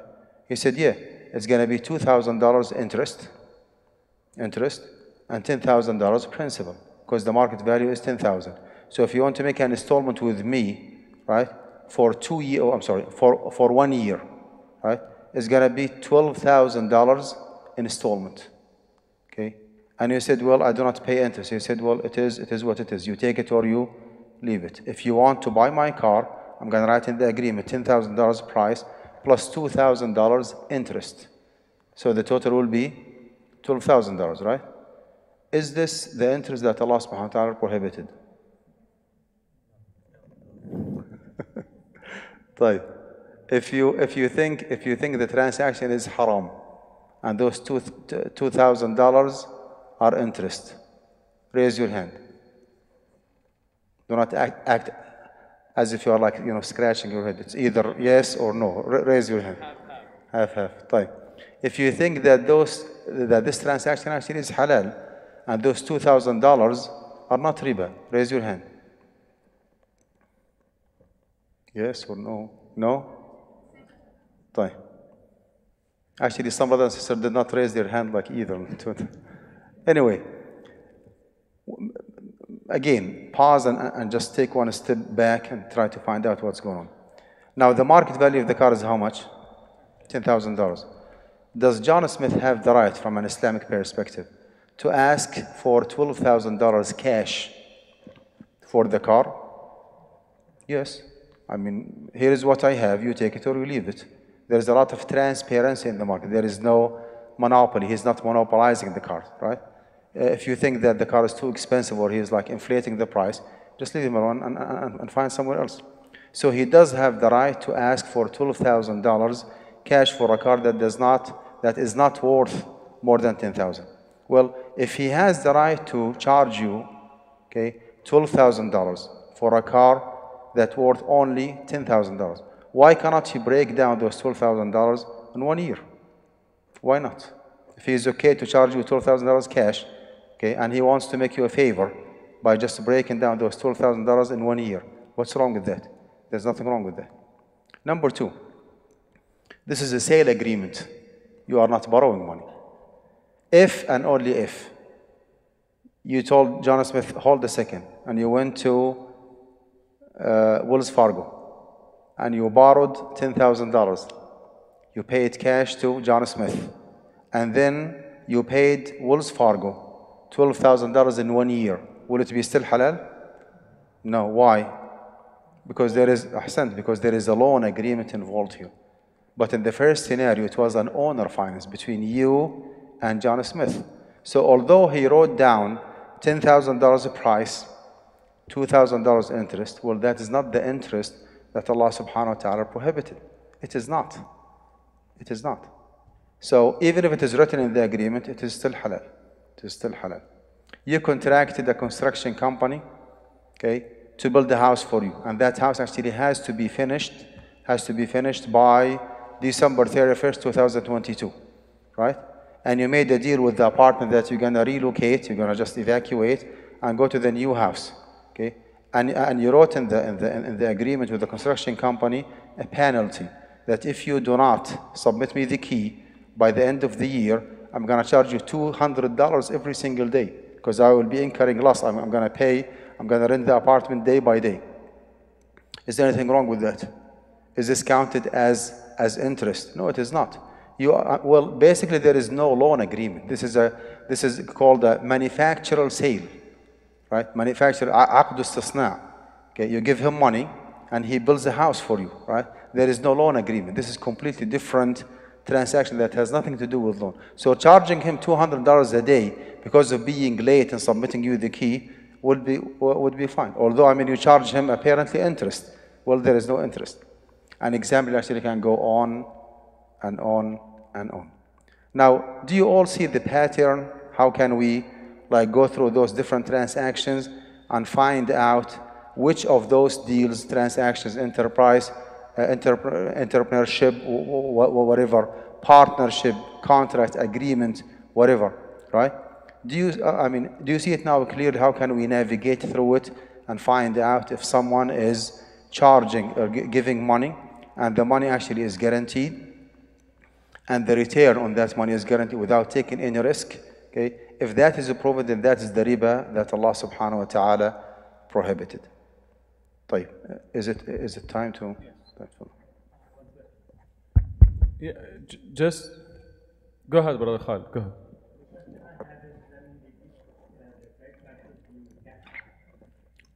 Why don't we look at as they're not taking money, they are making the vendor probably give money back in the charge enough so that the vendor is interested in making sales and improving their sales or whatever, and they're getting part of their income back. We do not need to complicate the issue, my brother. It's very simple. You borrow $100, you pay it back 95 because you already generated $5 cash back. As simple as that. Okay. It has nothing to do whether or not the lender is benefiting some way, somehow from somebody else. It's very simple. It's a relationship between you as a borrower with the lender. Very simple. You borrowed 100, you pay it back 95. You are paying less than what you have borrowed. And as I always say, if you have any issue with the cashback that you have, give it to me. I'll be inshallah more than happy to take it. Yeah, I just would like to say something. If you have any question, again, either you submit them remotely or you write them in a piece of paper. So because I have to filter them, inshallah ta'ala. We have a lot of questions, Sheikh, but before I ask questions, I have a question. You touch upon saving account, late fees, student loan, late fees. Are you going to cover them in the, because so many questions is related to this, so we don't have to ask the questions about all these topics, yes, because you will be covering them. Yeah, as I said, I mean, this long introduction is just a kind of appetizer to give you like a taste of what's going on, right? Like to open your appetite for tomorrow's inshallah session. I do have a very boring actually session here that I'm going to start inshallah soon, which is the very fundamental rules of riba, definitions of riba. It's very, very rough, very dry, not that interesting whatsoever, but it is very, very important. I mean, we have to go through them slide by slide. We need to know the difference between riba al-fadl and riba al-nasa and riba al-nasiya, because without like mastering those definitions, we cannot go any further. So I really appreciate your patience for maybe half an hour. I'm going to grill you with this boring information, and you need to master them. If not, then whatever I'll be explaining tomorrow is going to be hard for us to catch up. Because, I mean, this is the foundation. This is the fiqh rules of riba that, inshallah, will be explained tonight, hopefully, inshallah, if we have time. Yes, inshallah ta'ala. The first question, Sheikh, I don't think it's coming, so I will ask this question. You mentioned example, somebody borrowing money. You come to me, get $5,000. I say, okay, I will give you $5,000 with the interest of $500 when you pay back. So if it is between two consenting adults willingly, and you need my money, I am making profit. So why is it haram? So the concept is, where is the gharar or the darar in prohibition of riba? So why riba is haram? That's a very good question. In most cases, it's a win-win situation. You go to Bank of America, you borrow $500,000, you establish your own business, you pay them back the principal and 3% interest. You make 10, 15, 20% profit. You pay the principal and the interest, and you keep the rest for yourself. Everybody is happy. Why Allah subhanahu wa ta'ala is prohibiting riba? Right? Well, you did not take into consideration the severe examples, the extreme examples. It does happen every now and then, and I'm responsible for what I say, that sometimes you do not make 10% profit or 20. You do not make 100%. You make 10,000% net profit. Can you believe that? A friend of mine in Houston, Texas, he's a wholesaler. He told me, he said that I bring, like a useless pants from somewhere in the world, useless, almost trash, and I just bring them, I process them, and I clean them, right? And I pay out of pocket $1 per pants, $1. And I sell it for $100. I sell it for 100. So every single dollar he pays out of pocket, he gets it back how much? $100. So he makes maybe 10,000% profit. Just imagine that this brother actually is borrowing money. I mean, alhamdulillah, he's a very practicing, mashallah, away from riba. Imagine that someone is borrowing money from Bank of America.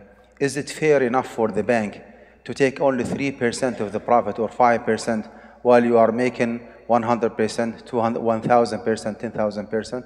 Absolutely, it is not. It is not fair. So there is an extreme exploitation, right? And taking advantage of the bank if you are making too much profit. Now, the other extreme example, okay? Those people who borrowed money back in March 2020, just a few days before the pandemic, the COVID-19 started hitting the economy in the USA. and the whole actually country was just frozen for maybe 2 or 3 months. Now those people who borrowed money from Bank of America and Chase, okay, the bank actually by the law of the land, by default, does have the right to go after them, right? And those people, by the way, with no negligence, with no carelessness from their side, because of the bad economy, right? Because of the recession that happened, they were unable to make a profit whatsoever. They were unable to break even. They were unable even to survive. They lost the principal. The principal actually is gone, right? The bank actually does not care about them. Again, by the law of the land, bank does have the right to go after them, asking for the principal and for the interest on top of it. Well, where is the justice here? Where is the justice here?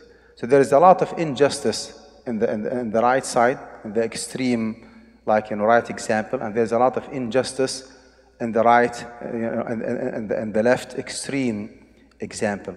My point here is that whenever riba is implemented in any society, it brings a lot of financial injustice and exploitation.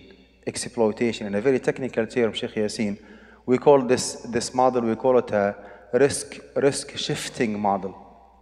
Risk shifting model. Someone actually is putting the risk on the shoulder of the other party. The bank is just relaxing, making money, right? Taking no responsibility whatsoever, does not produce anything, does not buy, does not sell, does not produce, does not do anything whatsoever, just lends money and extracts money from the money without adding any value to the society.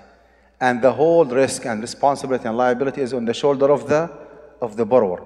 In the Islamic finance system, just imagine that we do have an Islamic finance system implemented, and you went to Bank of America, to Islamic Bank of America, applying for a $500,000 loan. They would say, well, sorry, we do not give you money. You are in the wrong place. Because in the Islamic finance system, loan is not a mode of finance, believe it or not. Loan is not a mode of finance, right? If you want to have $500,000, right? Well, let me give another example. Someone actually approached me, asked me for $100,000 as a loan. If I know for sure that he wants that money to pay his bills, or to do a surgery, for example, or to pay for the tuition fees, or to provide food for his kids, I'll be inshallah more than happy to give him the money if I have it, right? Because actually in the Islamic finance system, loan is not a mode of finance. It is a kind of devotion. It's a kind of cooperation. It's a kind of sadaqah, believe it or not. If you lend your money twice, according to the authentic hadith of the Prophet ﷺ, you will be counted as if you have given up that money. You see? So loan actually is an act of charity. You give someone in a desperate need for money, give him whatever amount, and you take the whole package because you are a practicing Muslim. You take even the inflation. Even if he pays you back after 1 year and the inflation was 2 or 3%, you take that loss because you seek nothing more than the reward from Allah subhanahu wa ta'ala. But if somebody else actually came to me and asked for my $100,000 as a loan, I know for a fact that this guy does have a car dealership or accessory store or grocery store. Is it fair enough for me to give him my money as an interest-free loan for 1 complete year, and he takes my 100,000, making money, upgrading his business, and then coming back to me after 1 year with a big hug, Jazakallahu khairan, here is your $100,000. Seriously? I mean, why should you take my money and you make money from my money and you give me my money as is? I mean, is it fair enough? No, it is not. It is not. If you want my $100,000, okay, for business purpose, well, let's sit down and talk business. Let's sit down and talk business. We have several Islamic modes of finance. Okay, none of them, but does have a certain amount of risk that the financier, okay, or the bank or the finance system or the mortgage company does take a certain amount of risk, liability, right? Liability, in order for them to justify the profit that they are looking for. And by the way, we are not like coming up with those rules out of our own mind. I mean, this is the exact hadith of the Prophet ﷺ. He said in a very precise, subhanAllah, very precise hadith, very concise, straightforward to the point. He said, Al-Kharaju bid-Daman. Al-Kharaju bid-Daman. Profit follows liability. Al-Kharaju bid-daman. Profit follows liability. If you want to make a profit from the money that you have, ahlan wa sahlan. We would love to see you flourishing with your business, but do it the right way. You need to get involved in actual real business. Okay? I'll give you just a very simple example. I always actually mention this example. We have two brothers. We have Muhammad and Abdullah. Two brothers. And they both actually want to finance their own house. Muhammad applied for Bank of America, and Abdullah applied for an Islamic mortgage company. I want you just to imagine that there is a genuine and sound and authentic enough Islamic finance practice, which is unfortunately not the case, by the way. There's nothing called like Islamic finance practice, a genuine and sound one. إلا ما رحم ربي. Just imagine that we do have it, right? Muhammad was approved for $500,000 with Bank of America, and Abdullah was approved for $500,000 with the Islamic mortgage company. Okay? Muhammad purchased his house, and Abdullah did the same. Someone actually is passing by and has no idea of what's going on. He would say, well, what is the difference? Muhammad borrowed $500,000, and he has to pay it back $800,000 within 30 years. Within 30 years. And Abdullah did the same. Abdullah was approved for $500,000 loan, according to him, and he has to pay it back $800,000 within 30 years. What's the difference? That's a very good question. This kind of confusion, misunderstanding of the difference is not something new. It was actually raised a while ago during the revelation of the Quran itself. ذلك بأنهم قالوا إنما البيع مثل الربا وأحل الله البيع وحرم الربا. Some people said that sale agreement is like a loan agreement, while Allah subhanahu wa ta'ala permitted the sale agreement and He prohibited the loan agreement. Do you know what is the difference here? Muhammad, the one who went with Bank of America, he borrowed $500,000 as a loan, and the bank actually is not responsible for the outcome result of that loan. Muhammad actually was by his own. If there is any appreciation or depreciation or damage or tax or maintenance or insurance or foreclosure or what else, eminent domain or natural disaster, he is absolutely by his own. Bank actually does not care about him. Abdullah is absolutely different story. Abdullah initiated what's called the diminishing partnership or declining partnership between him and the mortgage company. He paid only 5%, like Muhammad. Muhammad paid down payment. Abdullah paid down payment only 5% to establish an equity. Okay, and the Islamic mortgage company actually came on board and they purchased the property jointly with Abdullah. So we ended up having 95% owned by the mortgage company, Islamic mortgage company, 5% owned by whom? By Abdullah. It is an actual, genuine, sound partnership. Now, based on that, Abdullah is willing to occupy the property exclusively along with his family members. So is it fair enough for him to pay rent or lease to the mortgage company? Yes. I mean, they own 95% of the house and he owns only 5%, right? So upon doing their math, if the fair rental value is $2,000, then he has to pay them $2,500 every month. $500 every month to increase his equity in the property. $2,000 go toward the rent. And then after that, maybe $505 will go equity, $2,000 minus $5 will go to the rent because actually he's owning shares, right? Now, after 1 or 2 months, he becomes 6% owner.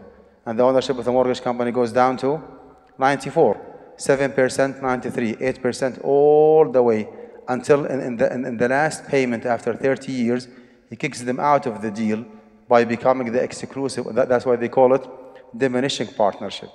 During this long-term agreement, believe it or not, tax, maintenance, I mean the major maintenance expenses, not the wear and tear, has to be incurred proportionally between Abdullah and the mortgage company. If he owns 10% of the property after 2 years, right? 10%, and the tax actually is $10,000, then he has to pay only 2,000 and they pay 8,000. 1,000 if he is 10%, and 9,000 has to be paid by the mortgage company. Maintenance is the same. Insurance is the same. Not only that, if he decides one day to terminate the agreement, that's absolutely up to him, because عقد الشراكة عقد جائز وليس عقدا واجبا. So he wants just to get rid of that partnership. That's fine. Put the house in the market. If there is any appreciation, a profit, and he owns, let's say, 50% of the house after 15 years. If there is an appreciation, like increase in the market value, $100,000, he is entitled to take 50,000, and the mortgage company takes 50,000. And vice versa. If there was a depreciation, 100,000, he incurs only 50,000, and they incur 50,000. If there is a natural disaster and the insurance did not cover it, he incurs 50% of the loss. If there is any eminent domain, for example, house is taken by the Baladiyya or by the county or the city or the federal government for whatever reason, and they did not compensate them well, and there was a loss, it has to be shared between them proportionally based on the percentage of ownership. None of the above applies with Muhammad, because actually he took a loan. You see the difference? ذلك بأنهم قالوا إنما البيع مثل الربا وأحل الله البيع وحرم الربا.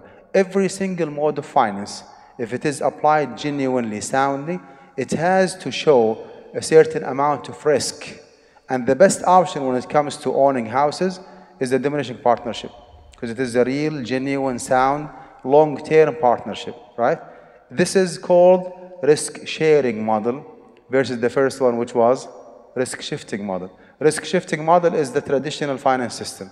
You just put the load and the liability and the risk on the shoulder of the borrower. You are by your own.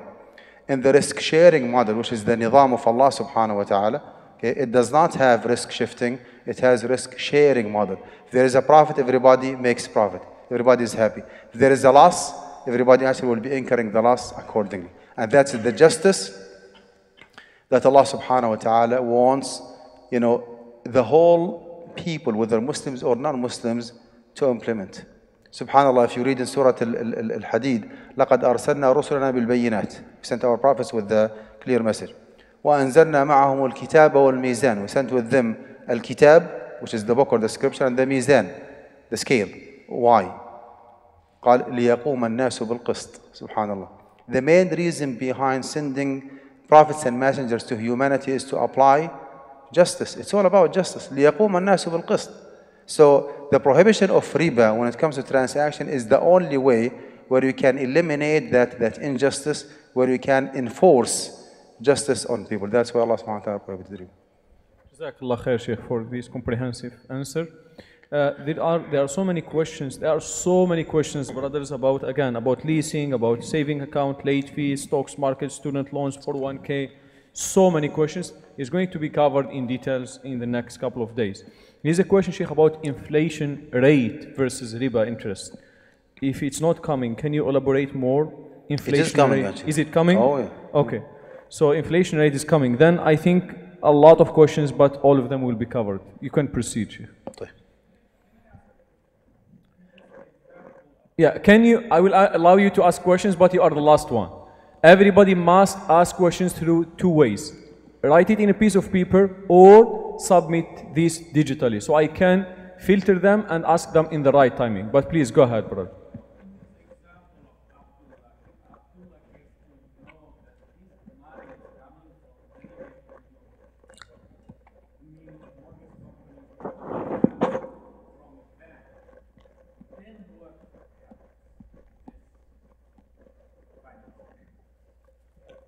Did you understand the question? Can you ask your questions?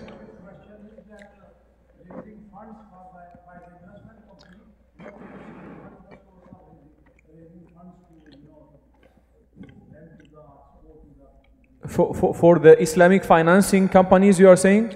So he's asking basically Islamic financing companies, they are borrowing money from other banks, basically, right? This is what you are asking. So they are part of the system, riba system, even if they are.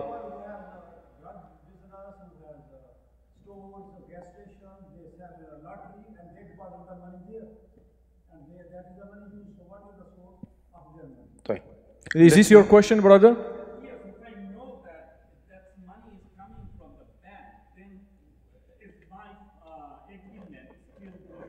Okay. Sheikh, تفضل. طيب. Let me give you like a general answer. General answer. Not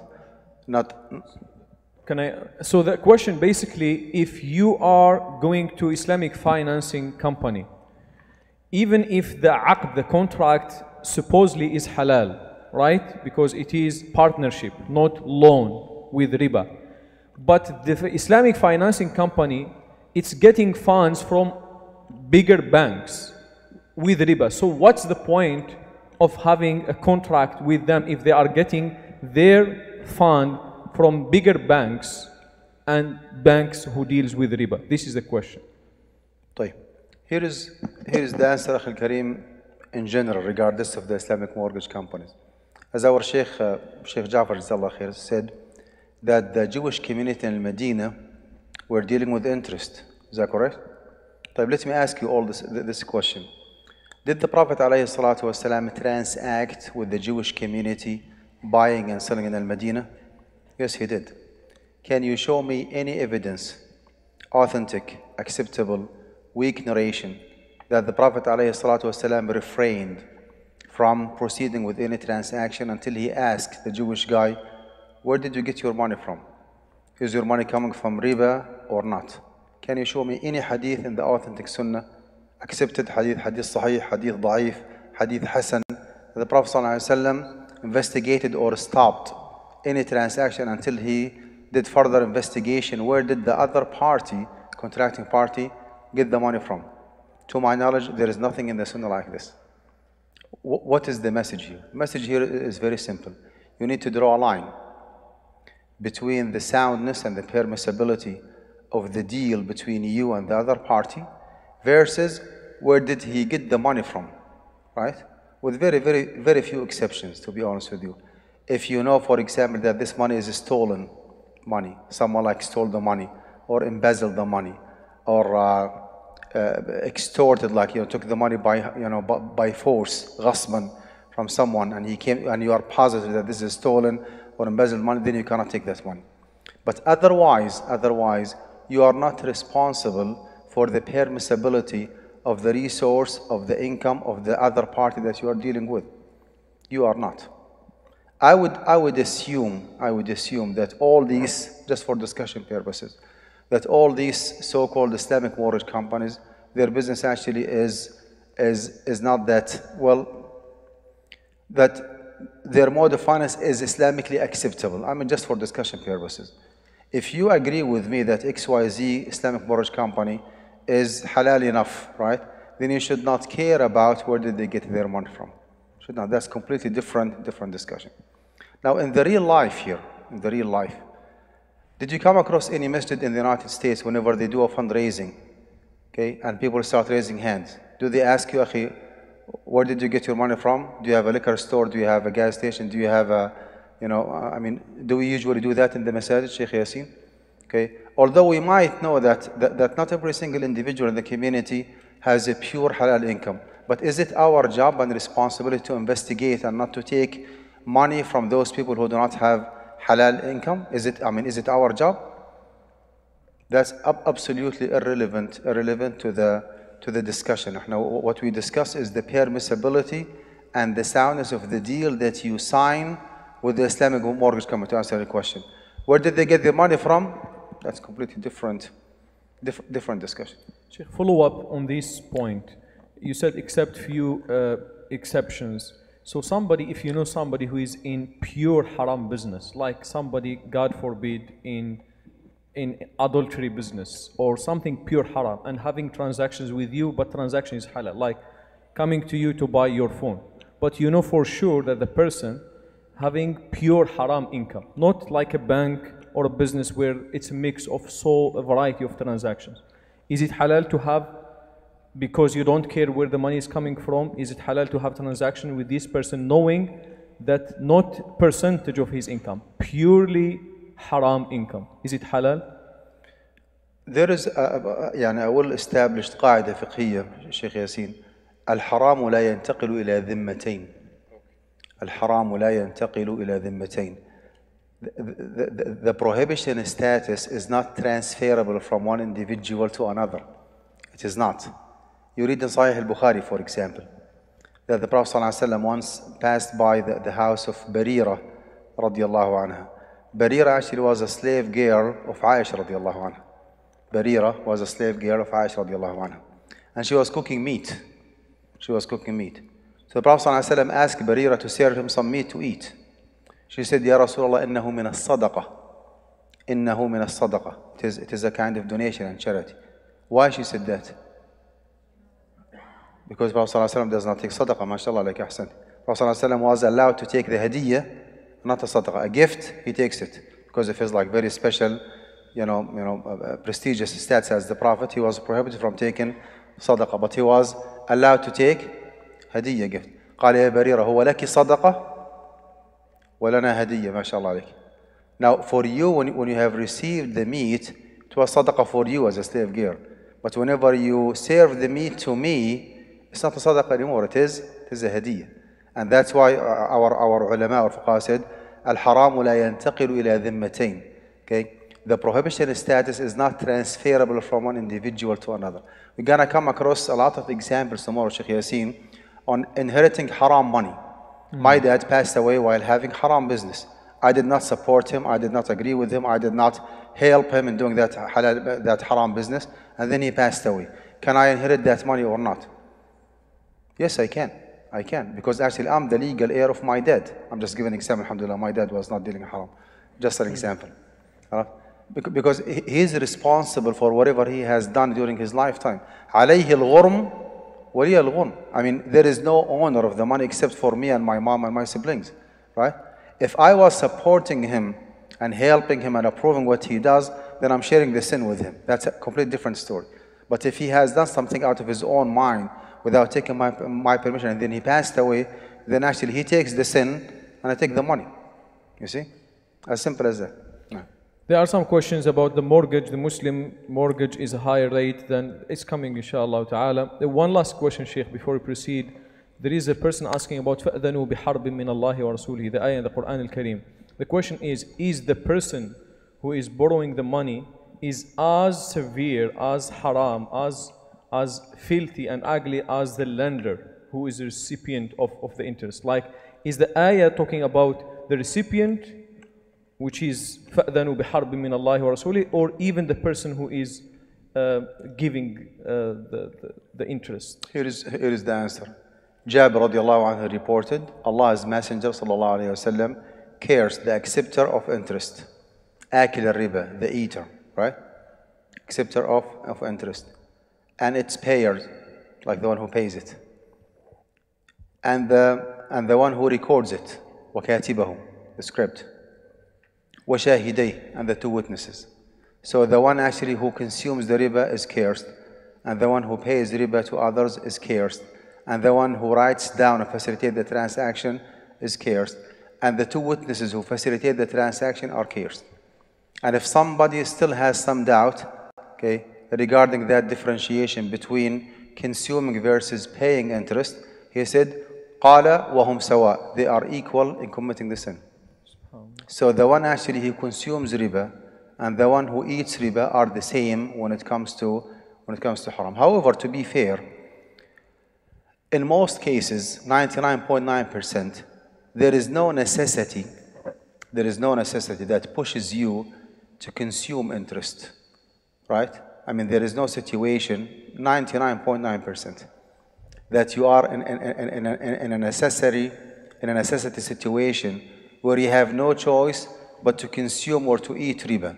However, you might find yourself in a position where you have to borrow money with interest. Someone actually is running out of resources and about to be kicked out from his apartment because he did not pay the rent. He tried to find like Islamic mortgage, and no way, interest-free loan from a Muslim brother or sister, no way whatsoever. And he was about to be kicked out of his apartment. Can he go to the closest bank and apply for an interest-bearing loan just, to survive and to stay in his apartment? Yes, he can.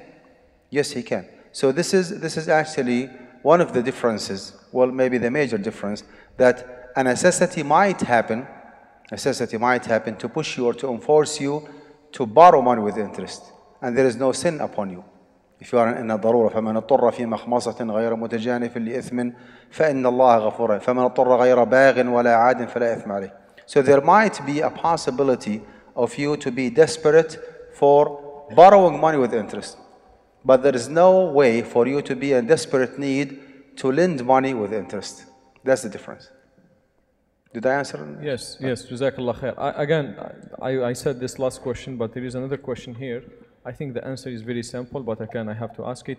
If I lend $5,000 to my friend with an agreement that it says you will pay me 5,000 plus 1,000, which is total of 6,000, is that haram over 1 year, a loan of 1 year?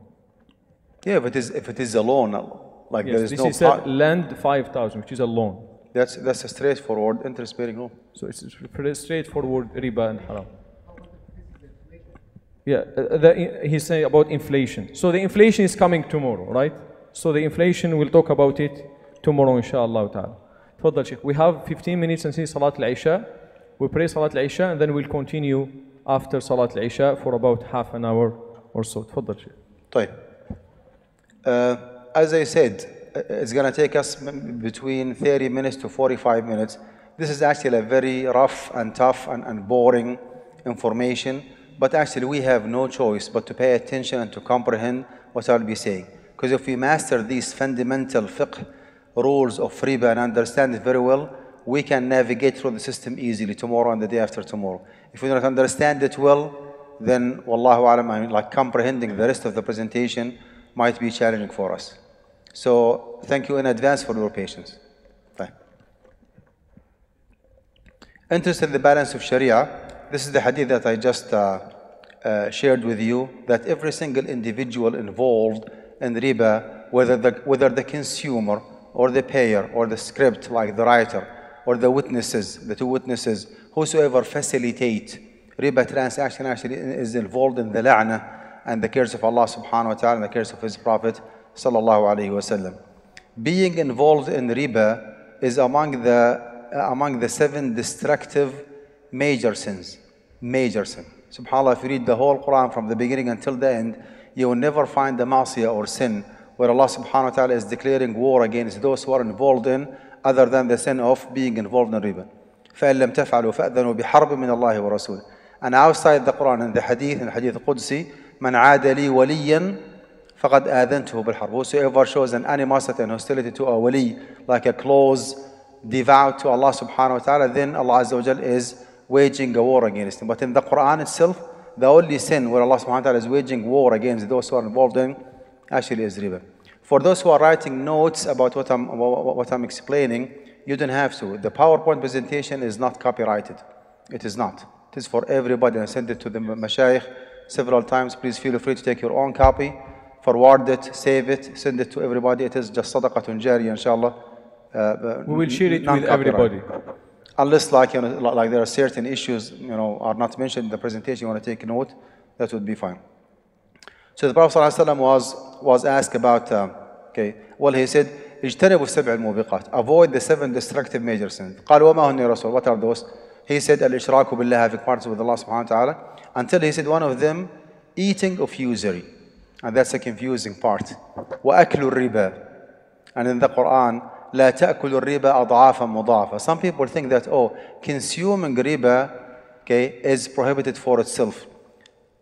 Paying riba to others is prohibited for other causes. That's wrong. That's wrong. Both of them are prohibited, and here is the evidence. وقال هم سواء. So you need to combine, you need to consolidate, if you wish, all the evidences in this regard to come up with a proper conclusion. Every single individual directly involved in riba, lending, borrowing, documenting, witnessing, facilitating, is included in the curse and the la'na of Allah subhanahu wa ta'ala and His Prophet sallallahu alaihi wasallam. Technically speaking, there might be some necessities that push you, mandates you to borrow one with interest. And if you are in the state of necessity, then there is no blame on you because you are muttar. But there is no situation where you find yourself actually imposed against your will to take riba from other people. You cannot, with very, very few exceptions. One of those exceptions, by the way, subhanAllah, a few weeks ago, You have received a question to the Fatwa Committee. An old lady in Egypt, in the Amja Fatwa Committee, old lady in Egypt. And she's a widow. And she has a lot of kids. She inherited a good amount of money. She does not know how to do business.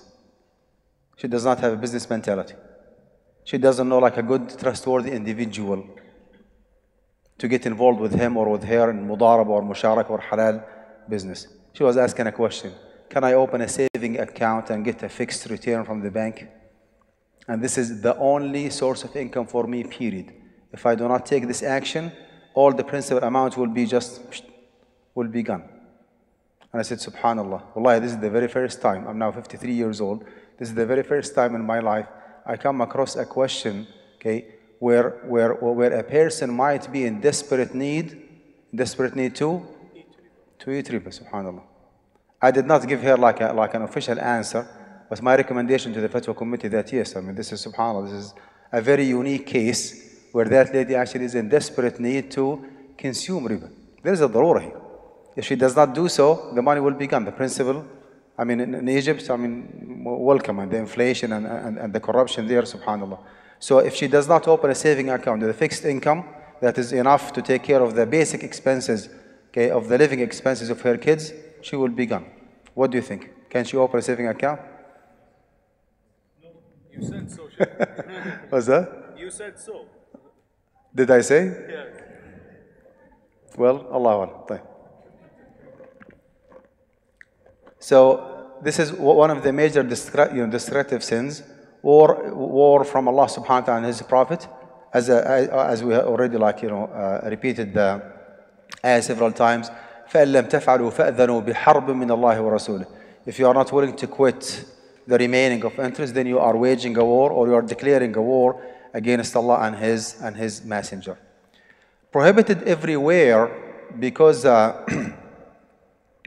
according to a very strong approach within the Hanafi school of thought, that التعامل بالعقود الفاسدة بين المسلم وغير المسلم في دار الحرب مباح. Dealing or transacting between Muslims and non-Muslims in any invalid or void transaction in the abode of war, Dar al-Harb, is permissible, right? And this is again a very strong approach within the Hanafi school of thought. We have heard, this fatwa. I mean, we hear it actually every now and then. Engaging in invalid transactions with non-Muslims in the abode of war is allowed. Again, I mean, this is a Hanafi approach. Okay, the above fatwa, as I say here, is not sound opinion for the following reasons. It is not. Number one, from a pure fiqh perspective, if you compare the adillah of the Ahnaf and the adillah of the Jumhur, you will find easily. It's not our topic for tonight, but if you make a comparative fiqh between the adillah, you will find out the Hanafi approach, actually, with all due respect, is a weak one. I mean, لا تنهض به حجة. Riba is haram every time, everywhere. You live in Mecca al-Mukarramah, you live in Las Vegas, excuse me, you live in Nigeria, you live in Jordan, it makes no difference. Riba actually is haram. Like any other prohibited matters in Islam, okay, riba is still haram. That's number one. Number two, if you want to go literally with the madhab, they permitted actually receiving interest and not paying interest to others. If you want to go with that approach, then receiving, because the Muslim actually is benefiting. While what we are talking about here in the US is Muslims paying riba to others, particularly when it comes to mortgaging homes. You are the one who is financially exploited and taken advantage of. So this again is the fatwa. And of course, I mean, USA is not an abode of war. It's not Dar al-Harb. To be honest, I mean, and fair enough with the Hanafi approach, الأحناف يقسمون الدار إلى قسمين. دار الإسلام وما سواه يسمى دار الحرب. So they have like a classification of the abodes. They have only two, nothing in between. It's either white or black. Anything that's not called Darul Islam is by default called Darul Harb. But it does not mean technically that this is an abode of war. No, it is not. It could be Darul Ahd, like an abode of covenant, right? America, for us Muslims living here, is not an abode of war. I mean, alhamdulillah, we have our own masajid, our own Islamic schools and universities. I mean, our gathering here is a very clear evidence that you are not living in an abode of war. We are enjoying the safety and the security and the luxury of living in this society. The freedom of religion that we have here in the USA is way more than the freedom of religion and speech that we have back home in what is so-called Muslim world. So it is absolutely incorrect to claim or to think that USA actually is an abode of war. Absolutely it is not. Some of the excuses that we live in a non-Muslim society, not because we want to follow the Hanafi approach, no, because I mean the riba system actually is prevailing, right? I mean this is the mainstream practice. It's almost unavoidable, and you will be finding out this presentation that most of those haram transactions because of riba are avoidable. And in many cases, there is an Islamic alternative. We talked about opening a saving account. How about opening a mutual fund account? With Muslim-based, they call them ethically responsible mutual fund account. And instead of making 2 or 3% haram interest in a saving account, you can make 10% halal profit while opening a mutual fund account. Investment account in a halal way. SubhanAllah, when there is a will, there is a way. Whatever is haram, you will find in most cases, you will find an Islamic alternative for it. So this is not a valid excuse, and the difficulty in avoiding it or living in a capitalist economic system society is not an excuse as well.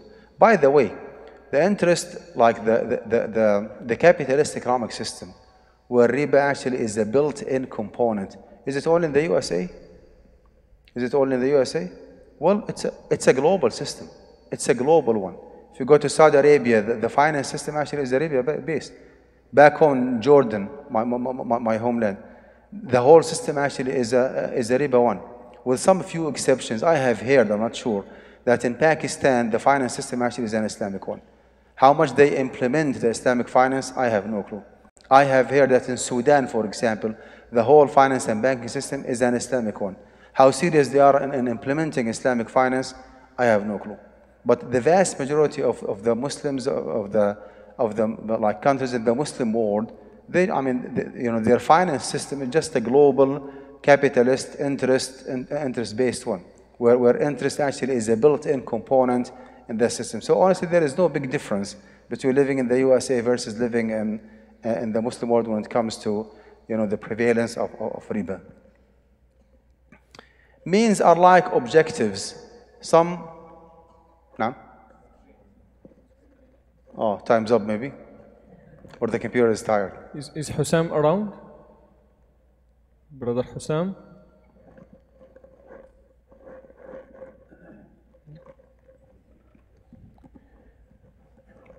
Maybe it's a time for break, Sheikh. We can break from the divine. خلاص inshallah ta'ala we'll just stick. We pray Salat al-Isha and we come back right after Salat al-Isha inshallah. We come back right after Salat al-Isha inshallah ta'ala. Please remain with us. It will be half an hour after Salat al-Isha, and tomorrow inshallah ta'ala the program will start 10, and prior to the program we'll be having breakfast together inshallah ta'ala. Please join us for the breakfast. And inshallah ta'ala, let's now pray Salat al-Isha and come back. Jazakumullah khair. Just a quick reminder that if you already made a pledge to support Guidance College, here is the booth by the door. We do have the pledge forms, we do have the donation box, and we have the credit card machine. If you made the pledge, please fulfill your pledge, before I charge you interest. Like if you wait until Sunday, I'll charge you interest. No. Guidance College actually is a degree granting institute. It's a university. It has nothing to do with Guidance Residential, the Islamic mortgage company. Thank you.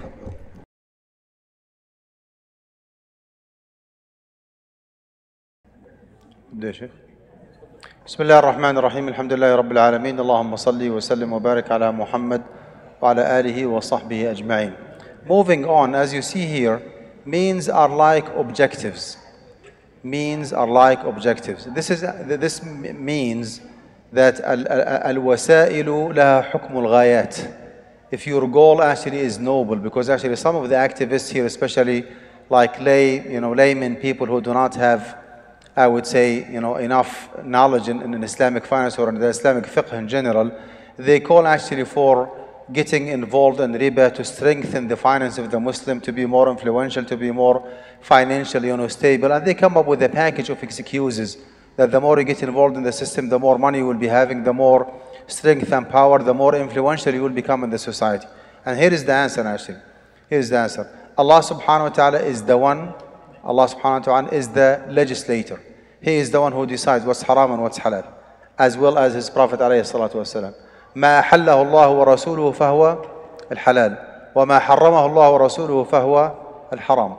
The most important thing actually during your whole lifetime is to abide by the rules of Allah Azza wa Jal.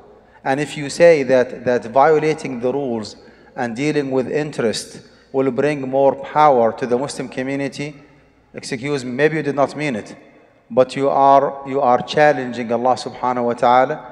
You are telling Allah, Ya Allah, you do not know, I know more than you. You prohibited riba. Riba is supposed to be permissible because we cannot be powerful without dealing with riba. And this is actually something that has really severe consequences when you challenge Allah subhanahu wa ta'ala in His sovereignty and His jurisdiction to legislate what's haram and what's halal. That's exactly like the example of someone, excuse me all, who is stealing money to donate the stolen money, give them to the needy. Well, your noble is cause, but the means to reach to that cause actually is not a noble one. You steal money to donate it? No. You work hard, you make halal money, and then you donate. And likewise, if you want to be financially influential, you can. And you will see as we go, inshallah, with the presentation, that as I always say, when there is a will, there is a way. Wallahi, we can challenge the system in the USA and establish our own Islamic finance institutes. We have tens of good examples to follow. Tens of good examples. I was discussing with the Shaykh today the possibility of your community here establishing your own Islamic mortgage company off the system, away from Freddie Mac and Fannie Mae. You can put your resources together and just establish a genuine and sound and 100% halal Islamic mortgage company only to serve your own community. What does it take to do so? When there is a will, there is a way. Moving on. Necessities remove restrictions. That's absolutely correct. الضرورات تبيح المحظورات. We do have a default rule and we have an exception. Default rule and exception. The default rule is that riba is haram. The exception, whenever someone comes across a necessity according to the definition of necessity in the Islamic system, not based on our own desires, because sometimes actually I do have $5-7 million dollars worth of business, and I find myself so desperate to borrow another 2 or 3 millions to strengthen and to empower myself and to upgrade my system. Well, this is not a necessity. This is not. Okay? I try to convince myself that I'm doing something, good, but actually it is not. Necessity has its own definition. If that definition is implemented and proven, then yes, the floor is open. I said several times, someone is running out of resources. He wants to provide food on the table for his family members. He wants to pay the tuition fees for his kids. He wants to pay for the rent of his house. No halal, no interest, like sadaqah, what do you call it? Qardun hasan, interest-free loan. Can that person borrow money with interest? Of course, actually he can, because the necessity actually is there. طيب. Ask fiqh councils. It's always like safer to go with collective opinions or collective professional opinions or fatwa, if you wish, versus going with certain individuals. Certain muftiin might be lenient in certain area, might be very conservative in certain area. Excuse me, although he or she is a mufti, but it does not mean that he comprehends all the different abwab and chapters actually of fiqh. Some people actually are well known to be very advanced in their understanding of the Islamic inheritance law. But they are not that professional in food, for example, and medicine. They are not that professional in the Islamic judiciary system, or in the Islamic penal law, or in the Islamic finance system. So do not put all eggs in one basket, as they say. Do not refer to only one mufti. If you find an authentic, reputable, well acceptable fiqh council, I would say stick to it. right? One of those, suggestions, I would say, is our Fiqh Council, the Assembly of Muslim Jurists of America. We do have actually the Presidential Committee, right? And then we have the Resident Fatwa Committee, the Permanent Fatwa Committee, 7 different members living in the USA for years and years. Okay? The Secretary General, the head of this committee, Shaykh Salah Al-Sawi, our Shaykh, and we have 6 more members. One of them is Dr. Muhammad Al-Zuhaili, who is a well-known faqih who came from an Emirat, Syrian faqih who came here to the USA a few years ago. Al-Abd al-Faqir, myself, and some other mashayikh from different states in the USA. What is unique about those people, again, is that, alhamdulillah, they are well known to be specialized in fiqh al-Islami in particular. It's not only Ph.D. in Islamic studies, no, it's Ph.D. in fiqh or in comparative fiqh, like in the Sharia and the Islamic law, plus living in the USA for a long period of time, plus being involved heavily with the community. We always receive questions, okay? We get educated, as I told the mashayikh today, we get educated by our community more than what we educate our community. And one more time, I start with only 12 or 13 slides 20 years ago. Now, alhamdulillah, I have 390 plus slides. And the majority of those information came as a feedback from the community, alhamdulillah. However, collective fatawa are not equivalent to ijma'. Be careful, do not confuse yourself. Ijma' actually is the unanimity or the consensus of all scholars at a certain era on a certain rule. That is close to impossible to take place nowadays.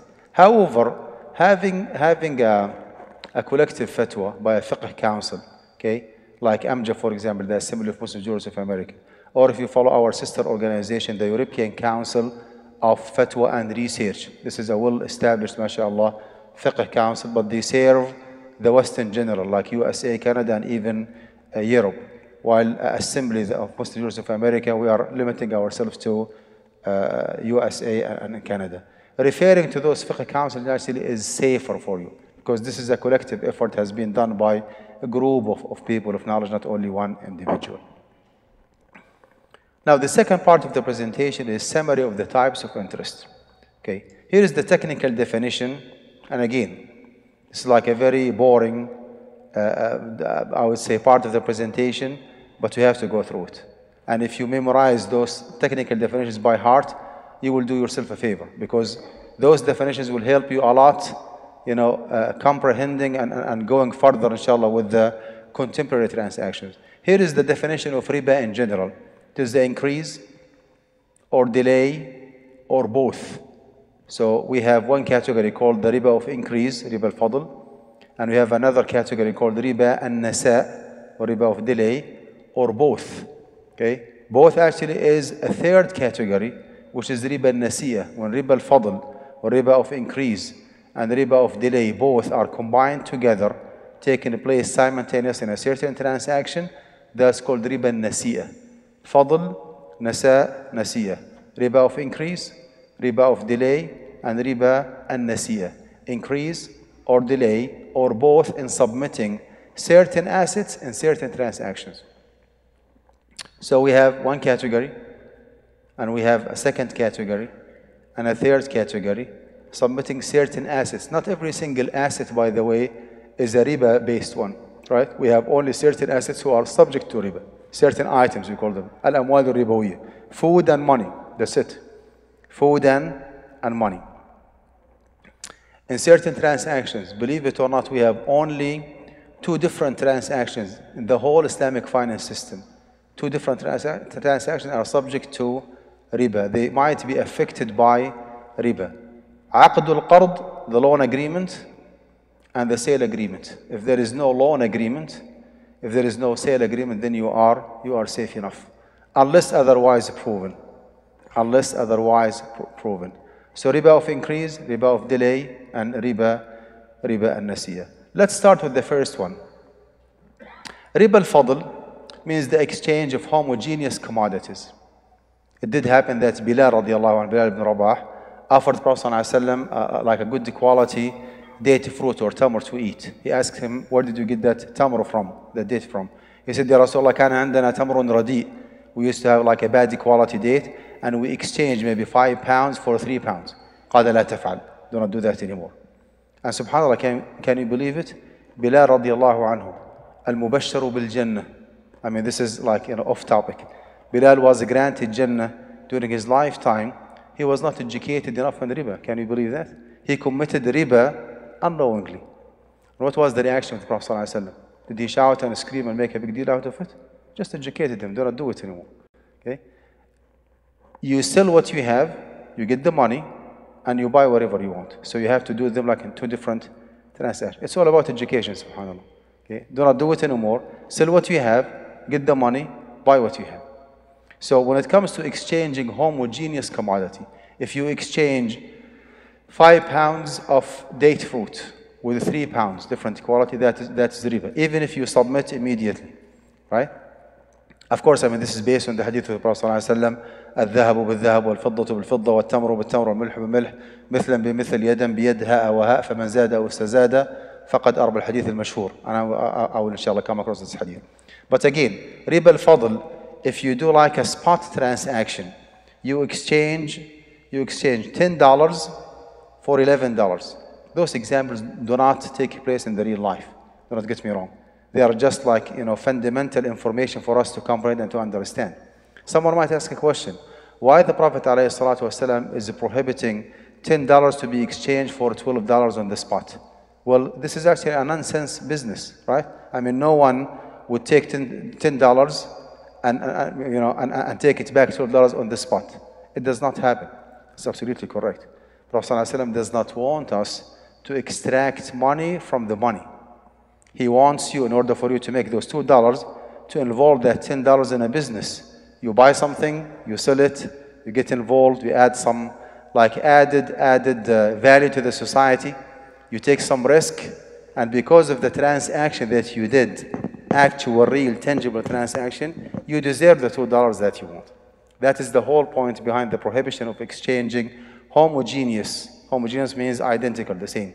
Homogeneous commodities, food or money only. Only food and money.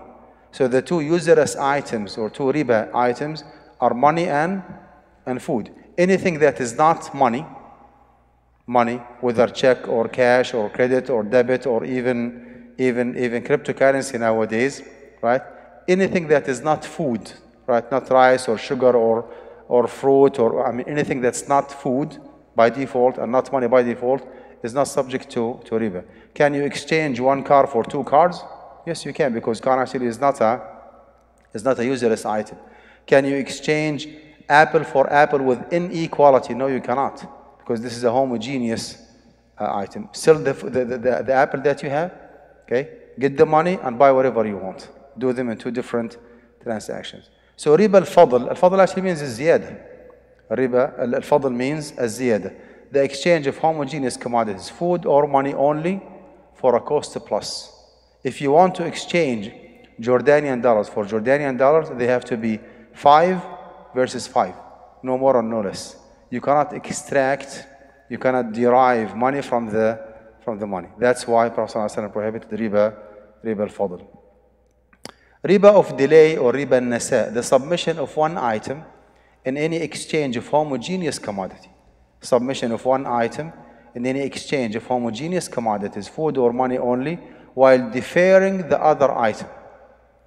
While deferring the other items. How many usurious items we have? Only 2. Money, any kind of money, and food, any kind of food.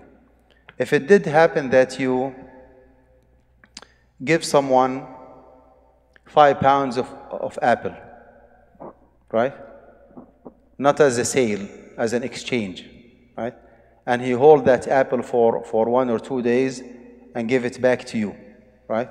Or, for example, you exchange orange for apple. You gave him the apple, and he said, okay, I do not have the orange today. I'll come back tomorrow and give you the orange. And then he brought the orange next day, gave it to you. That's called riba al-nasa, because there was a time gap in between. When it comes to exchanging food for food, money for money, it has to be like a spot transaction, immediate transaction, okay? Currency exchange in any airport or in any marketplace.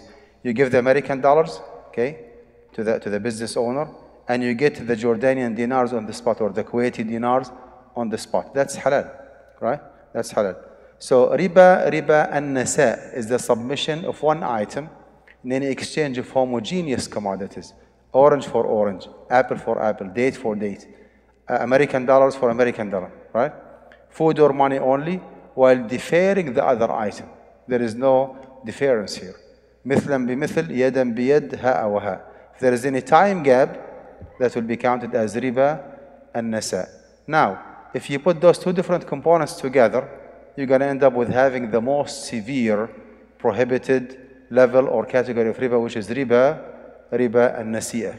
Riba an-nasi'ah actually means you exchange money or you lend money, right? So there is a time gap. You take money from Bank of America for 2-3 years, and then you pay it back after 2 or 3 years plus. That is the premium or the sale price actually is the riba. So إذا التقى الفضل مع النساء صار الربا ربا النسيئة. Riba النسيئة is the one that is agreed upon its prohibition period. This is unnegotiable issue when it comes to Islamic finance. Riba النسيئة. Maybe some of the Sahaba radiallahu anhum was arguing riba al-fadl, whether or not it is haram, but that's a different discussion. But when it comes to the riba al-nasiya or riba al-jahiliya or riba al-diyun, which is the premium that has to be or must be paid by the borrower to the lender along with the principal amount, either as a condition for the loan or for the extension of its maturity, that's riba al-nasiya. Okay, you give someone 5 pounds of daty fruit for maybe 1 or 2 months, right? In order for him to give it back to you, 6 pounds of daty fruit after 1 month. That's 2 different kinds of riba. The 5 pounds became 6, and they were not giving back to you on the spot. There was a time gap of 1 month. Time gap is riba al-nasa. The extra pound is riba al-fadl. Fadl ma'a nasa, we ended up having riba al-nasiya. Clear? Again, yeah. Those examples, okay, especially when it comes to food. I mean, we do not exchange barley for fruit or khubz for sha'ir or all these examples. They are there. They are authentic. They are correct. But they do not exist. They do not belong to our society. They are very irrelevant to our society, except when it comes to riba diyun. This is actually the most prevailing example that ruins 95-97% of the haram transaction in the U.S. finance system. They belong to riba nasiya. It's all about lending money with interest, right? Lending money with interest, borrowing money with interest. Subhanallah, even like some people nowadays cannot even imagine that you can borrow money with no interest. You take a loan from your employer, right? Interest-bearing loan. As a gesture from your employer, he says, okay, I'm going to give you the loan for 3% APR, but I'm going to pay the interest on your behalf. They cannot imagine that someone can take interest-free loan. Sometimes you take a commitment from the car dealership that we're going to give you 0 APR. Okay? And after 2 or 3 months, whenever the car is available, okay, you will be surprised that in the contract, 2% APR. And the salesperson would say, do not worry, we will pay the interest on your behalf. They have to involve riba some way, somehow. You see? So again, the most prevailing kind or category of riba nowadays is riba al-nasiya. Riba al-nasiya that belongs to a diyun, interest-bearing loans.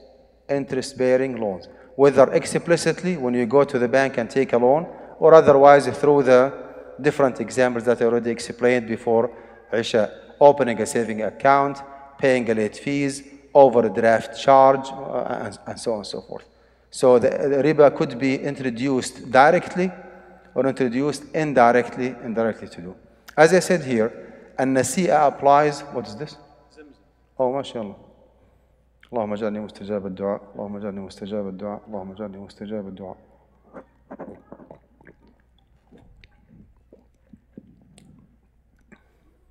If you have only one da'wah to make, what is the best dua? If you have one da'wah, like one time to make one dua, the best dua ever you can do is اللهم اجعلني مستجاب الدعاء اللهم اجعلني مستجاب الدعاء. Whatever you make dua after that, inshallah, will be accepted.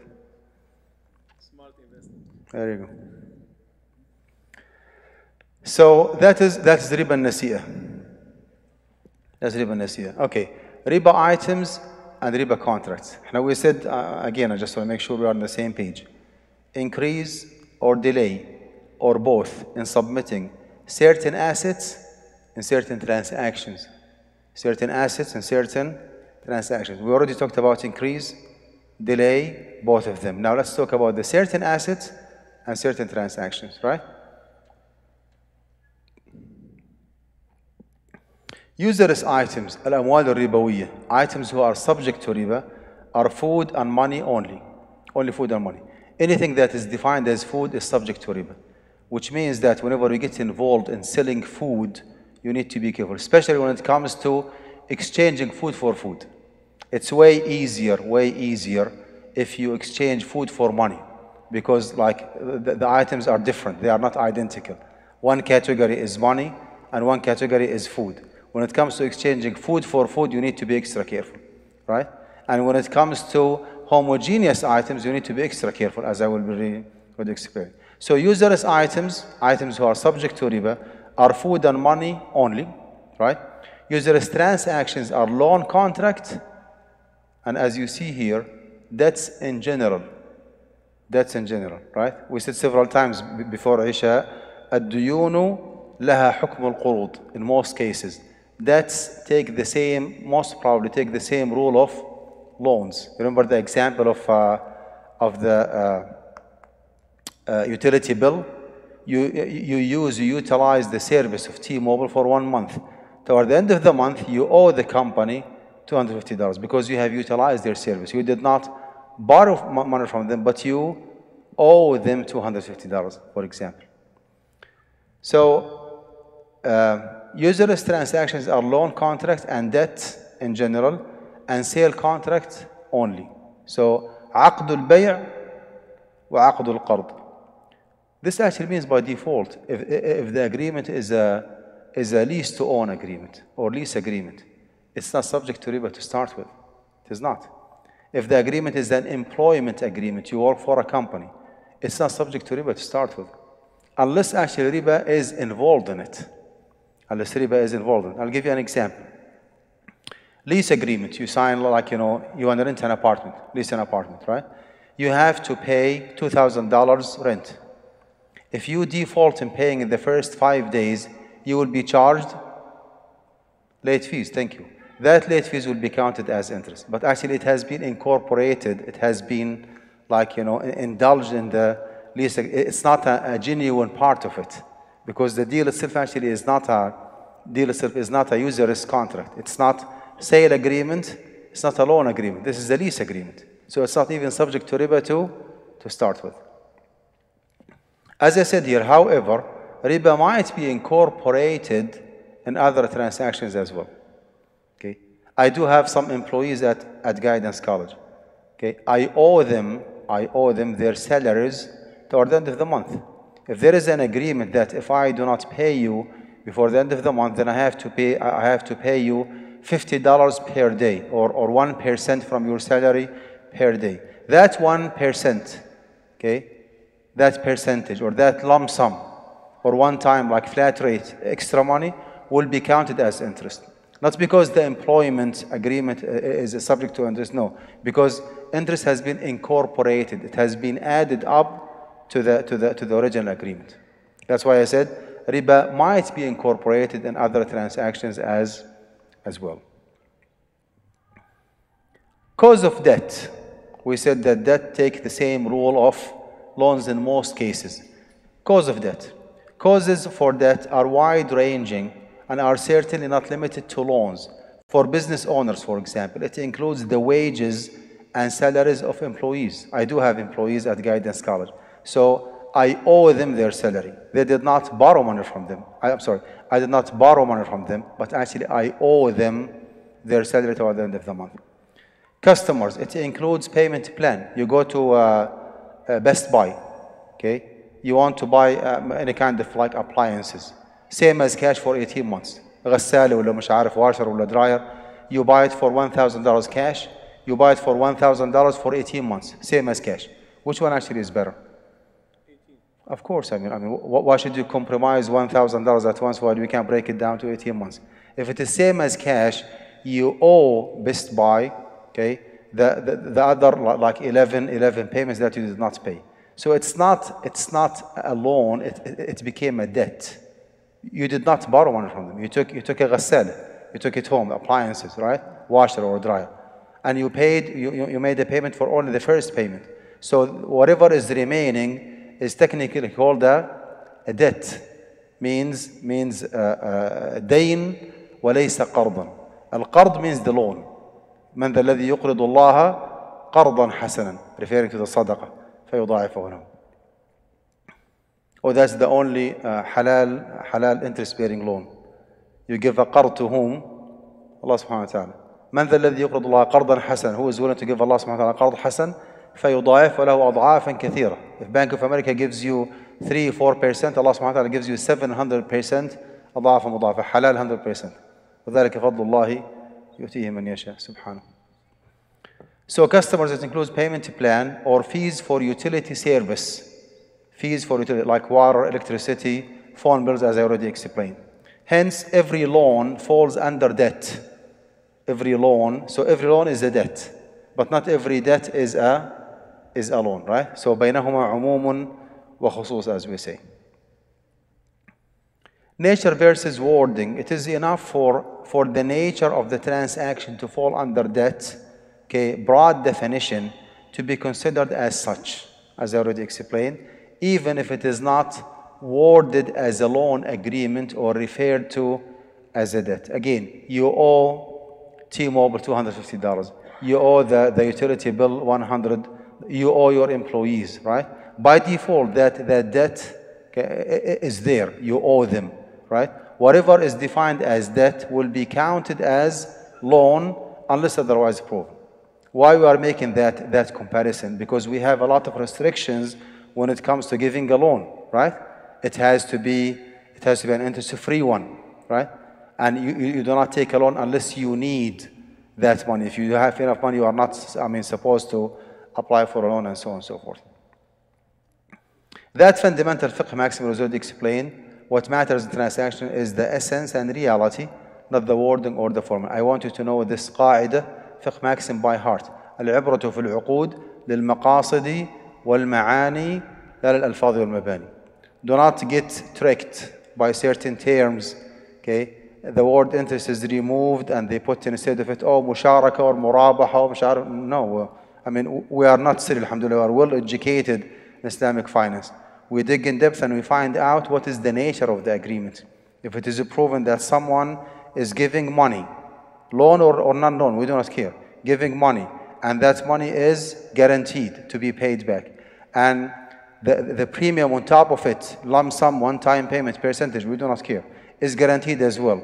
And that money advancer or financier is not taking a risk whatsoever.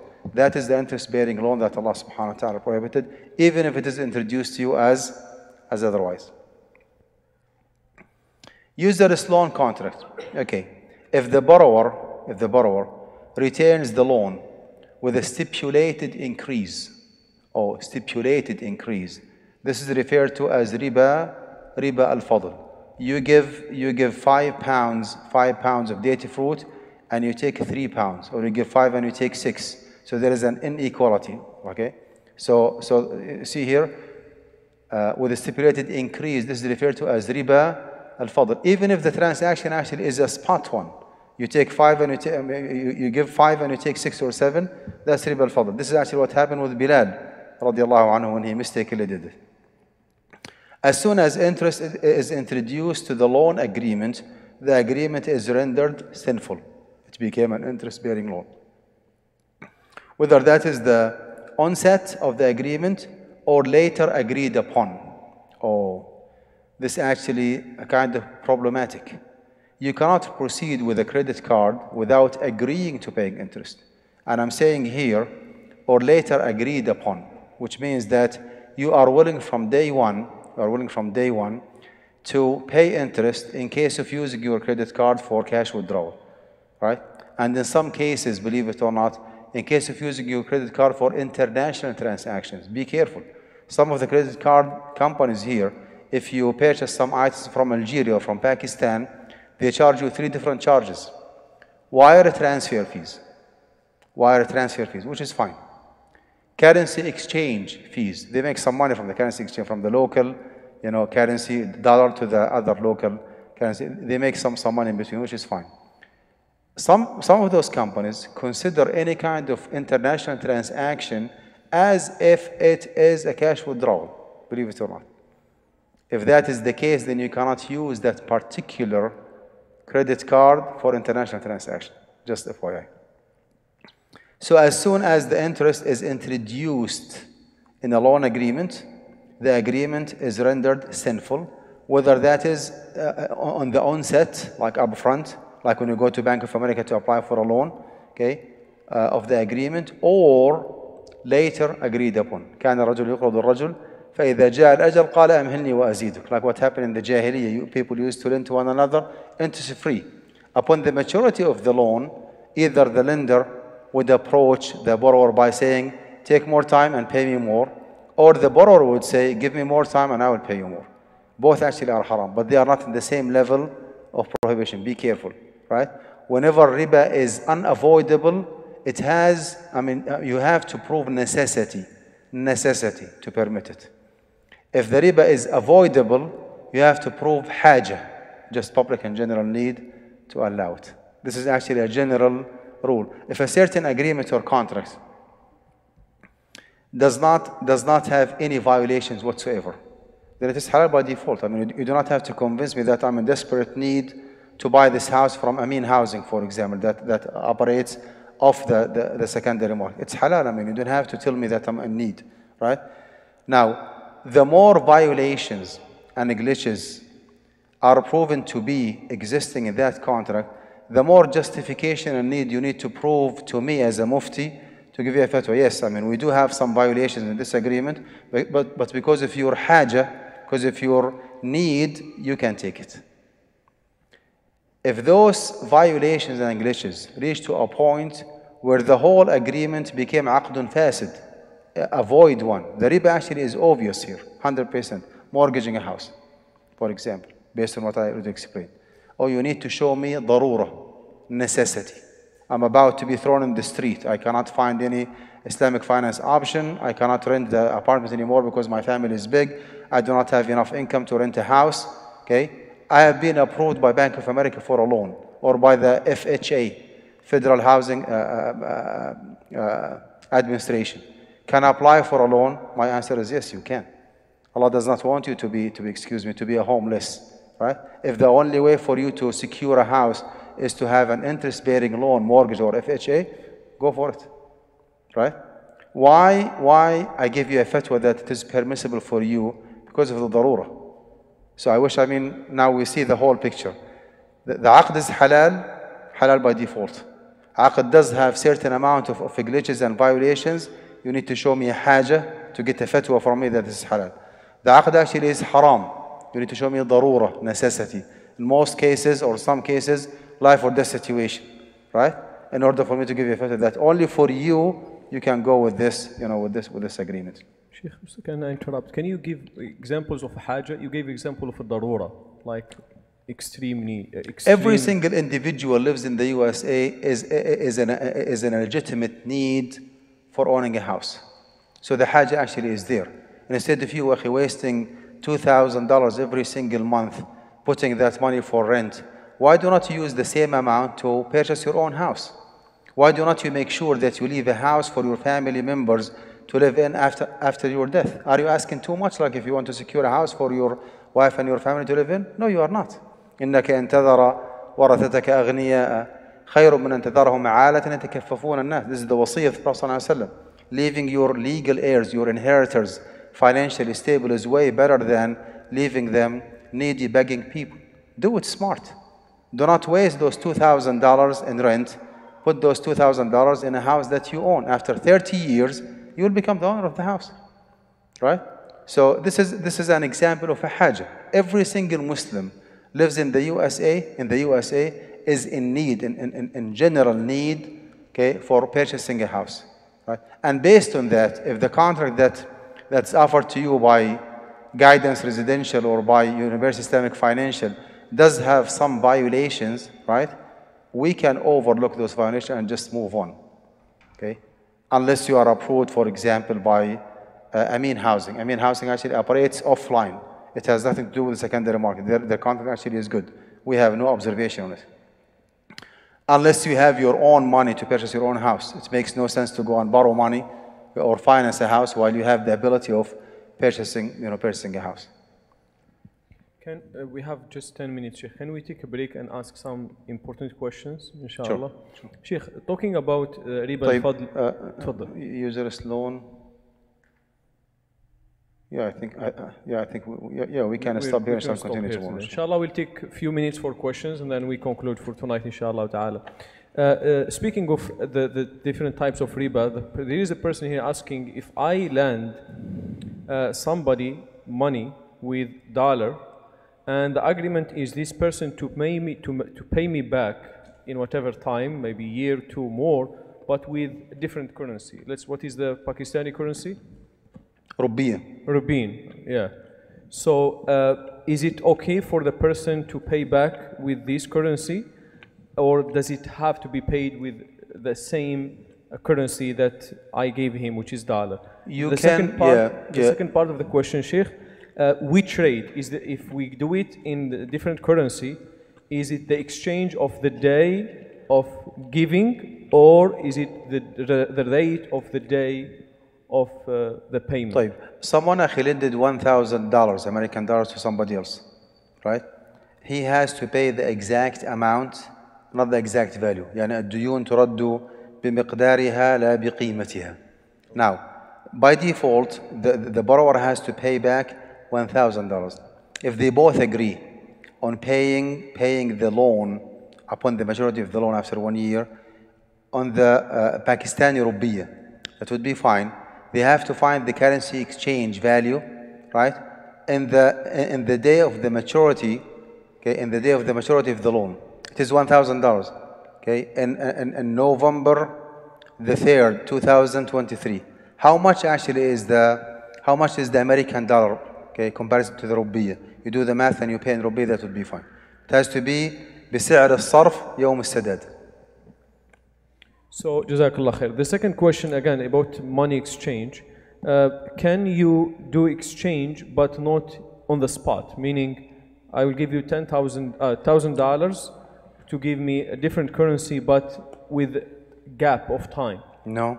So it has to be immediate. It has to be immediate. الذهب بالذهب والفضة بالفضة مثلا بمثل يدا بيد هاء وهاء.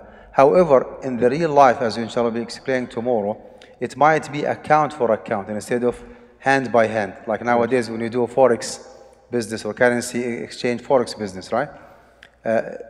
Your other customer lives in Australia, in China. It takes 3 to 5 business days for the transaction to be settled through a third party, a bank or finance company or whatever. So as long as the transaction is immediate, to the best of your knowledge, there is no further intentional delay.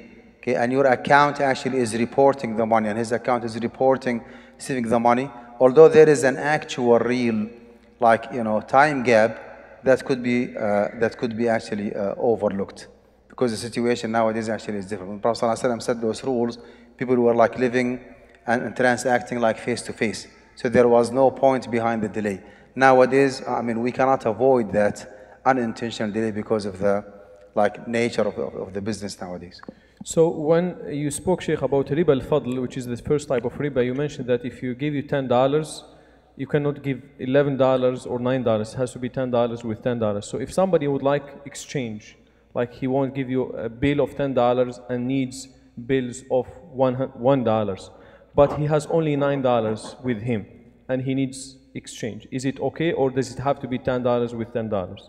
Can he give you $9 and said, I will give you the other $1 later on? I have only $9 right now. By default, no. This is a currency exchange. It has to be, 10 for 10. With no time gap. If I recall, there was a fatwa by Shaykh Ibn Uthaymeen.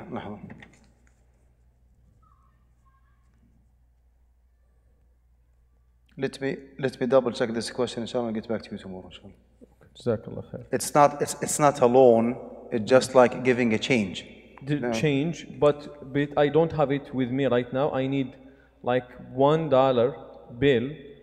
So you give me 10, and I give you 9 because I don't have with me 10 right now. Yeah, let's put it in hold, inshallah, until I double check. Okay, so the other question is about, I think this is answered. He's asking, or she's asking about the foreign exchange. Is it considered homogeneous in al-fadl, riba al-fadl? No, currency exchange, actually, it has to be with two different currencies, otherwise it makes no sense, right? You have a currency exchange agency or business. It means that you exchange from American dollars to Jordanian dinars, to Algerian, what's your amla there? Dinar. Dinar, and so on and so forth. And you make some money in between. I mean, the revenue actually is for the currency exchange, which is fine.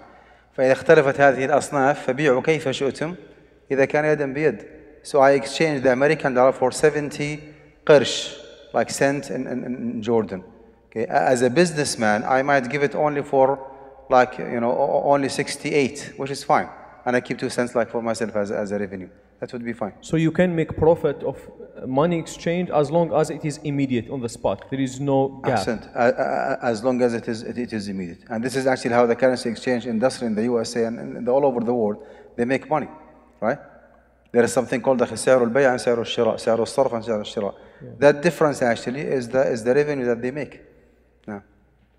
Yeah, there is a lot of questions, but it will be answered tomorrow, inshallah ta'ala, about mortgages, about so many things, inshallah ta'ala. Right. So if there is any question related to this topic, we can take it on the spot, otherwise we conclude. Go ahead. Now, by the way, we had 18 minutes interest actually, like above 9 p.m., but that's fine, that's a halal riba, inshallah. Inshallah. Go ahead, Brother Zafar.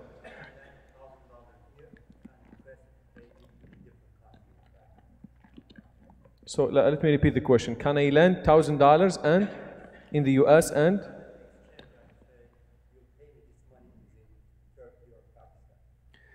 That would be fine as long as are you the lender or the borrower? You are the lender. So you give me $1,000 loan. Yeah.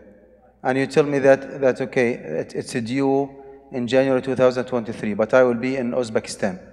You send me the money to Uzbekistan, right? As a borrower, I have to pay out of pocket maybe $10, $15, right? For the Western Union to send you the $1,000. You are not benefiting from the money. You are not putting $15 on pocket. You receive only $1,000.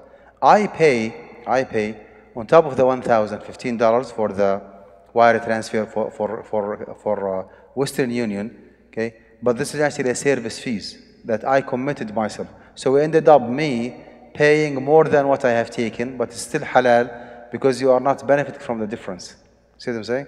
Well, that's halal. How about if there is a benefit but not money benefit? For example, if it will be difficult for me, for example, I work here in the US, it will be difficult for me to transfer money to Algeria. We have a horrible economic system. So I tell somebody who wants my money now, I tell him, here is $10,000, but you pay me back in Algeria. I am benefiting because it is difficult for me to transfer money. So it is a service for me. Is this halal? So there is a benefit, but not money benefit. I am benefiting because it will be difficult for me to transfer my own money. Security benefit. Security benefit, or there is a lot of regulations, like you have to only transfer a certain amount of money. So the question is, if the definition of riba, كل قرض جر نفعا للمقرض فهو riba. So is this benefit has to be money, or any type of benefit, is it considered riba? Because you are borrowing with interest. Generally speaking, أخي, any kind of benefit. عرفت؟ يعني let's say for example, I told someone, okay, I'm willing to give you $1,000 loan, okay, with one condition, that you give me a ride to the hotel, right? Just an example, alhamdulillah, I have my rental car, so do not worry. So the lender, which is me, is benefiting indirectly from that loan, non-monetary benefit, which is a free ride to the hotel. That's counted riba. So that's counter riba. That's counted riba. I gave someone $10,000 to upgrade his business with one condition, that you need to hire my son to work for you. That's riba. Okay? I'll give you 1,000 if you invite me for dinner tonight. That's riba. Although it's not a monetary one, but actually it's a kind of fade. كل قرض جر نفعا للمقرض. نفعا. نفع means benefit. Any benefit. عرفت أخي? Based on that, you said that you benefit from securing the fund. Yeah. Like assuring receiving the fund. Yes, so if I will transfer my own money, for example, $10,000 to Algeria, is there going so much regulations? I may lose some money. I may, so many regulations, right? So pay fees. So I would say, okay, I will give you $10,000, but give it to my parents in Algeria, or give it to my partners in Algeria, give it to my family in Algeria.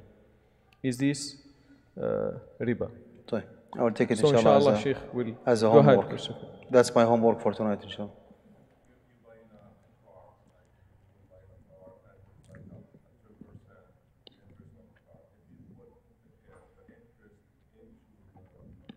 That inshallah will be discussed tomorrow, capitalizing the interest.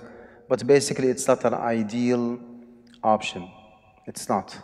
Because actually the samai riba nature actually is very obvious there. You capitalize the interest, you negotiate increasing the price, not decreasing the price. Now the non-Muslim salesperson looks at it from a different perspective. He thinks that you are paying the interest up front, because in order for him to give you 0 APR, he will be asking for a big chunk of money as a down payment. That's why commonly it's known buyout interest.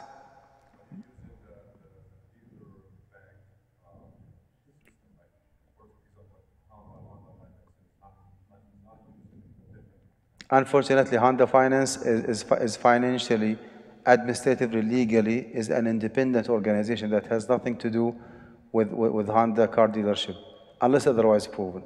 So you are borrowing from a third party, unfortunately. So, but it will be discussed in details tomorrow, inshallah. Shaykh Hussain?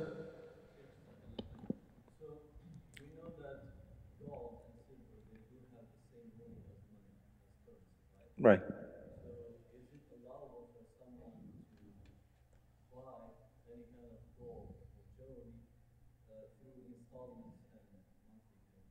So let me repeat the questions for those who are online. Sheikh Hussain is asking about gold and silver are also riba subjected to riba. So his question, can I buy with money, with a currency, dollar or otherwise, buy gold or silver with installment plan? According to the 4 different madhahib, you cannot, because gold is gold. If you want to follow the approach of Shaykh al-Islam ibn Taymiyyah rahmatullah alayh and his student Ibn al-Qayyim, they both believe that jewelry is not a currency, it's a commodity. It's like the furniture and the chair and the carpet. And so based on that, I mean, بيع الذهب بالتقسيط, like, buying jewelry, not like ounces of, jewelry, right? Jewelry for women to use. بالتقسيط, an installment, is halal. But this is, again, I mean, this is outside the four madhab. For me, I see a lot of fiqh in what Ibn Taymiyyah said, because actually what we care about is the outcome result, the final product.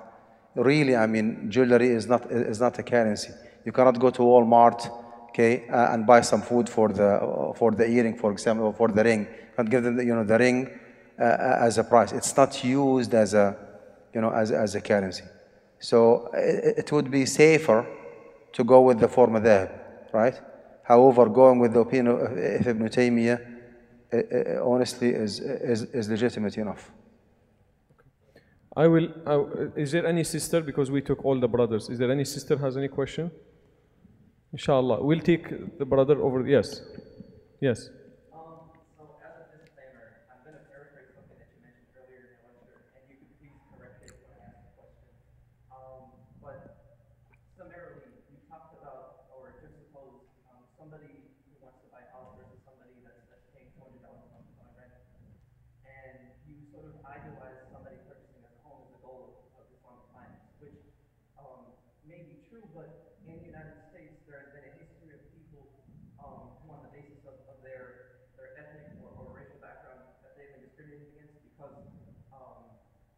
Somebody wants to purchase a home for $50,000, but because they're not white or hold $70,000 instead, $70,000 for the home. And moreover, as we know, in the recession of 2008, there were some predatory lending practices in subprime mortgages specifically targeted at people of color and low-income communities that further necessitated the fact that they couldn't buy a home and instead had to purchase or lease an apartment or pay $200,000 for. So what I'm asking is there anything in Islamic finance that giving the Muslims recognizing somebody being taken advantage of? Let's say I'm trying to purchase this home for $200,000 and I know somebody's getting it for $150,000. And to recognize when a loan is a predatory.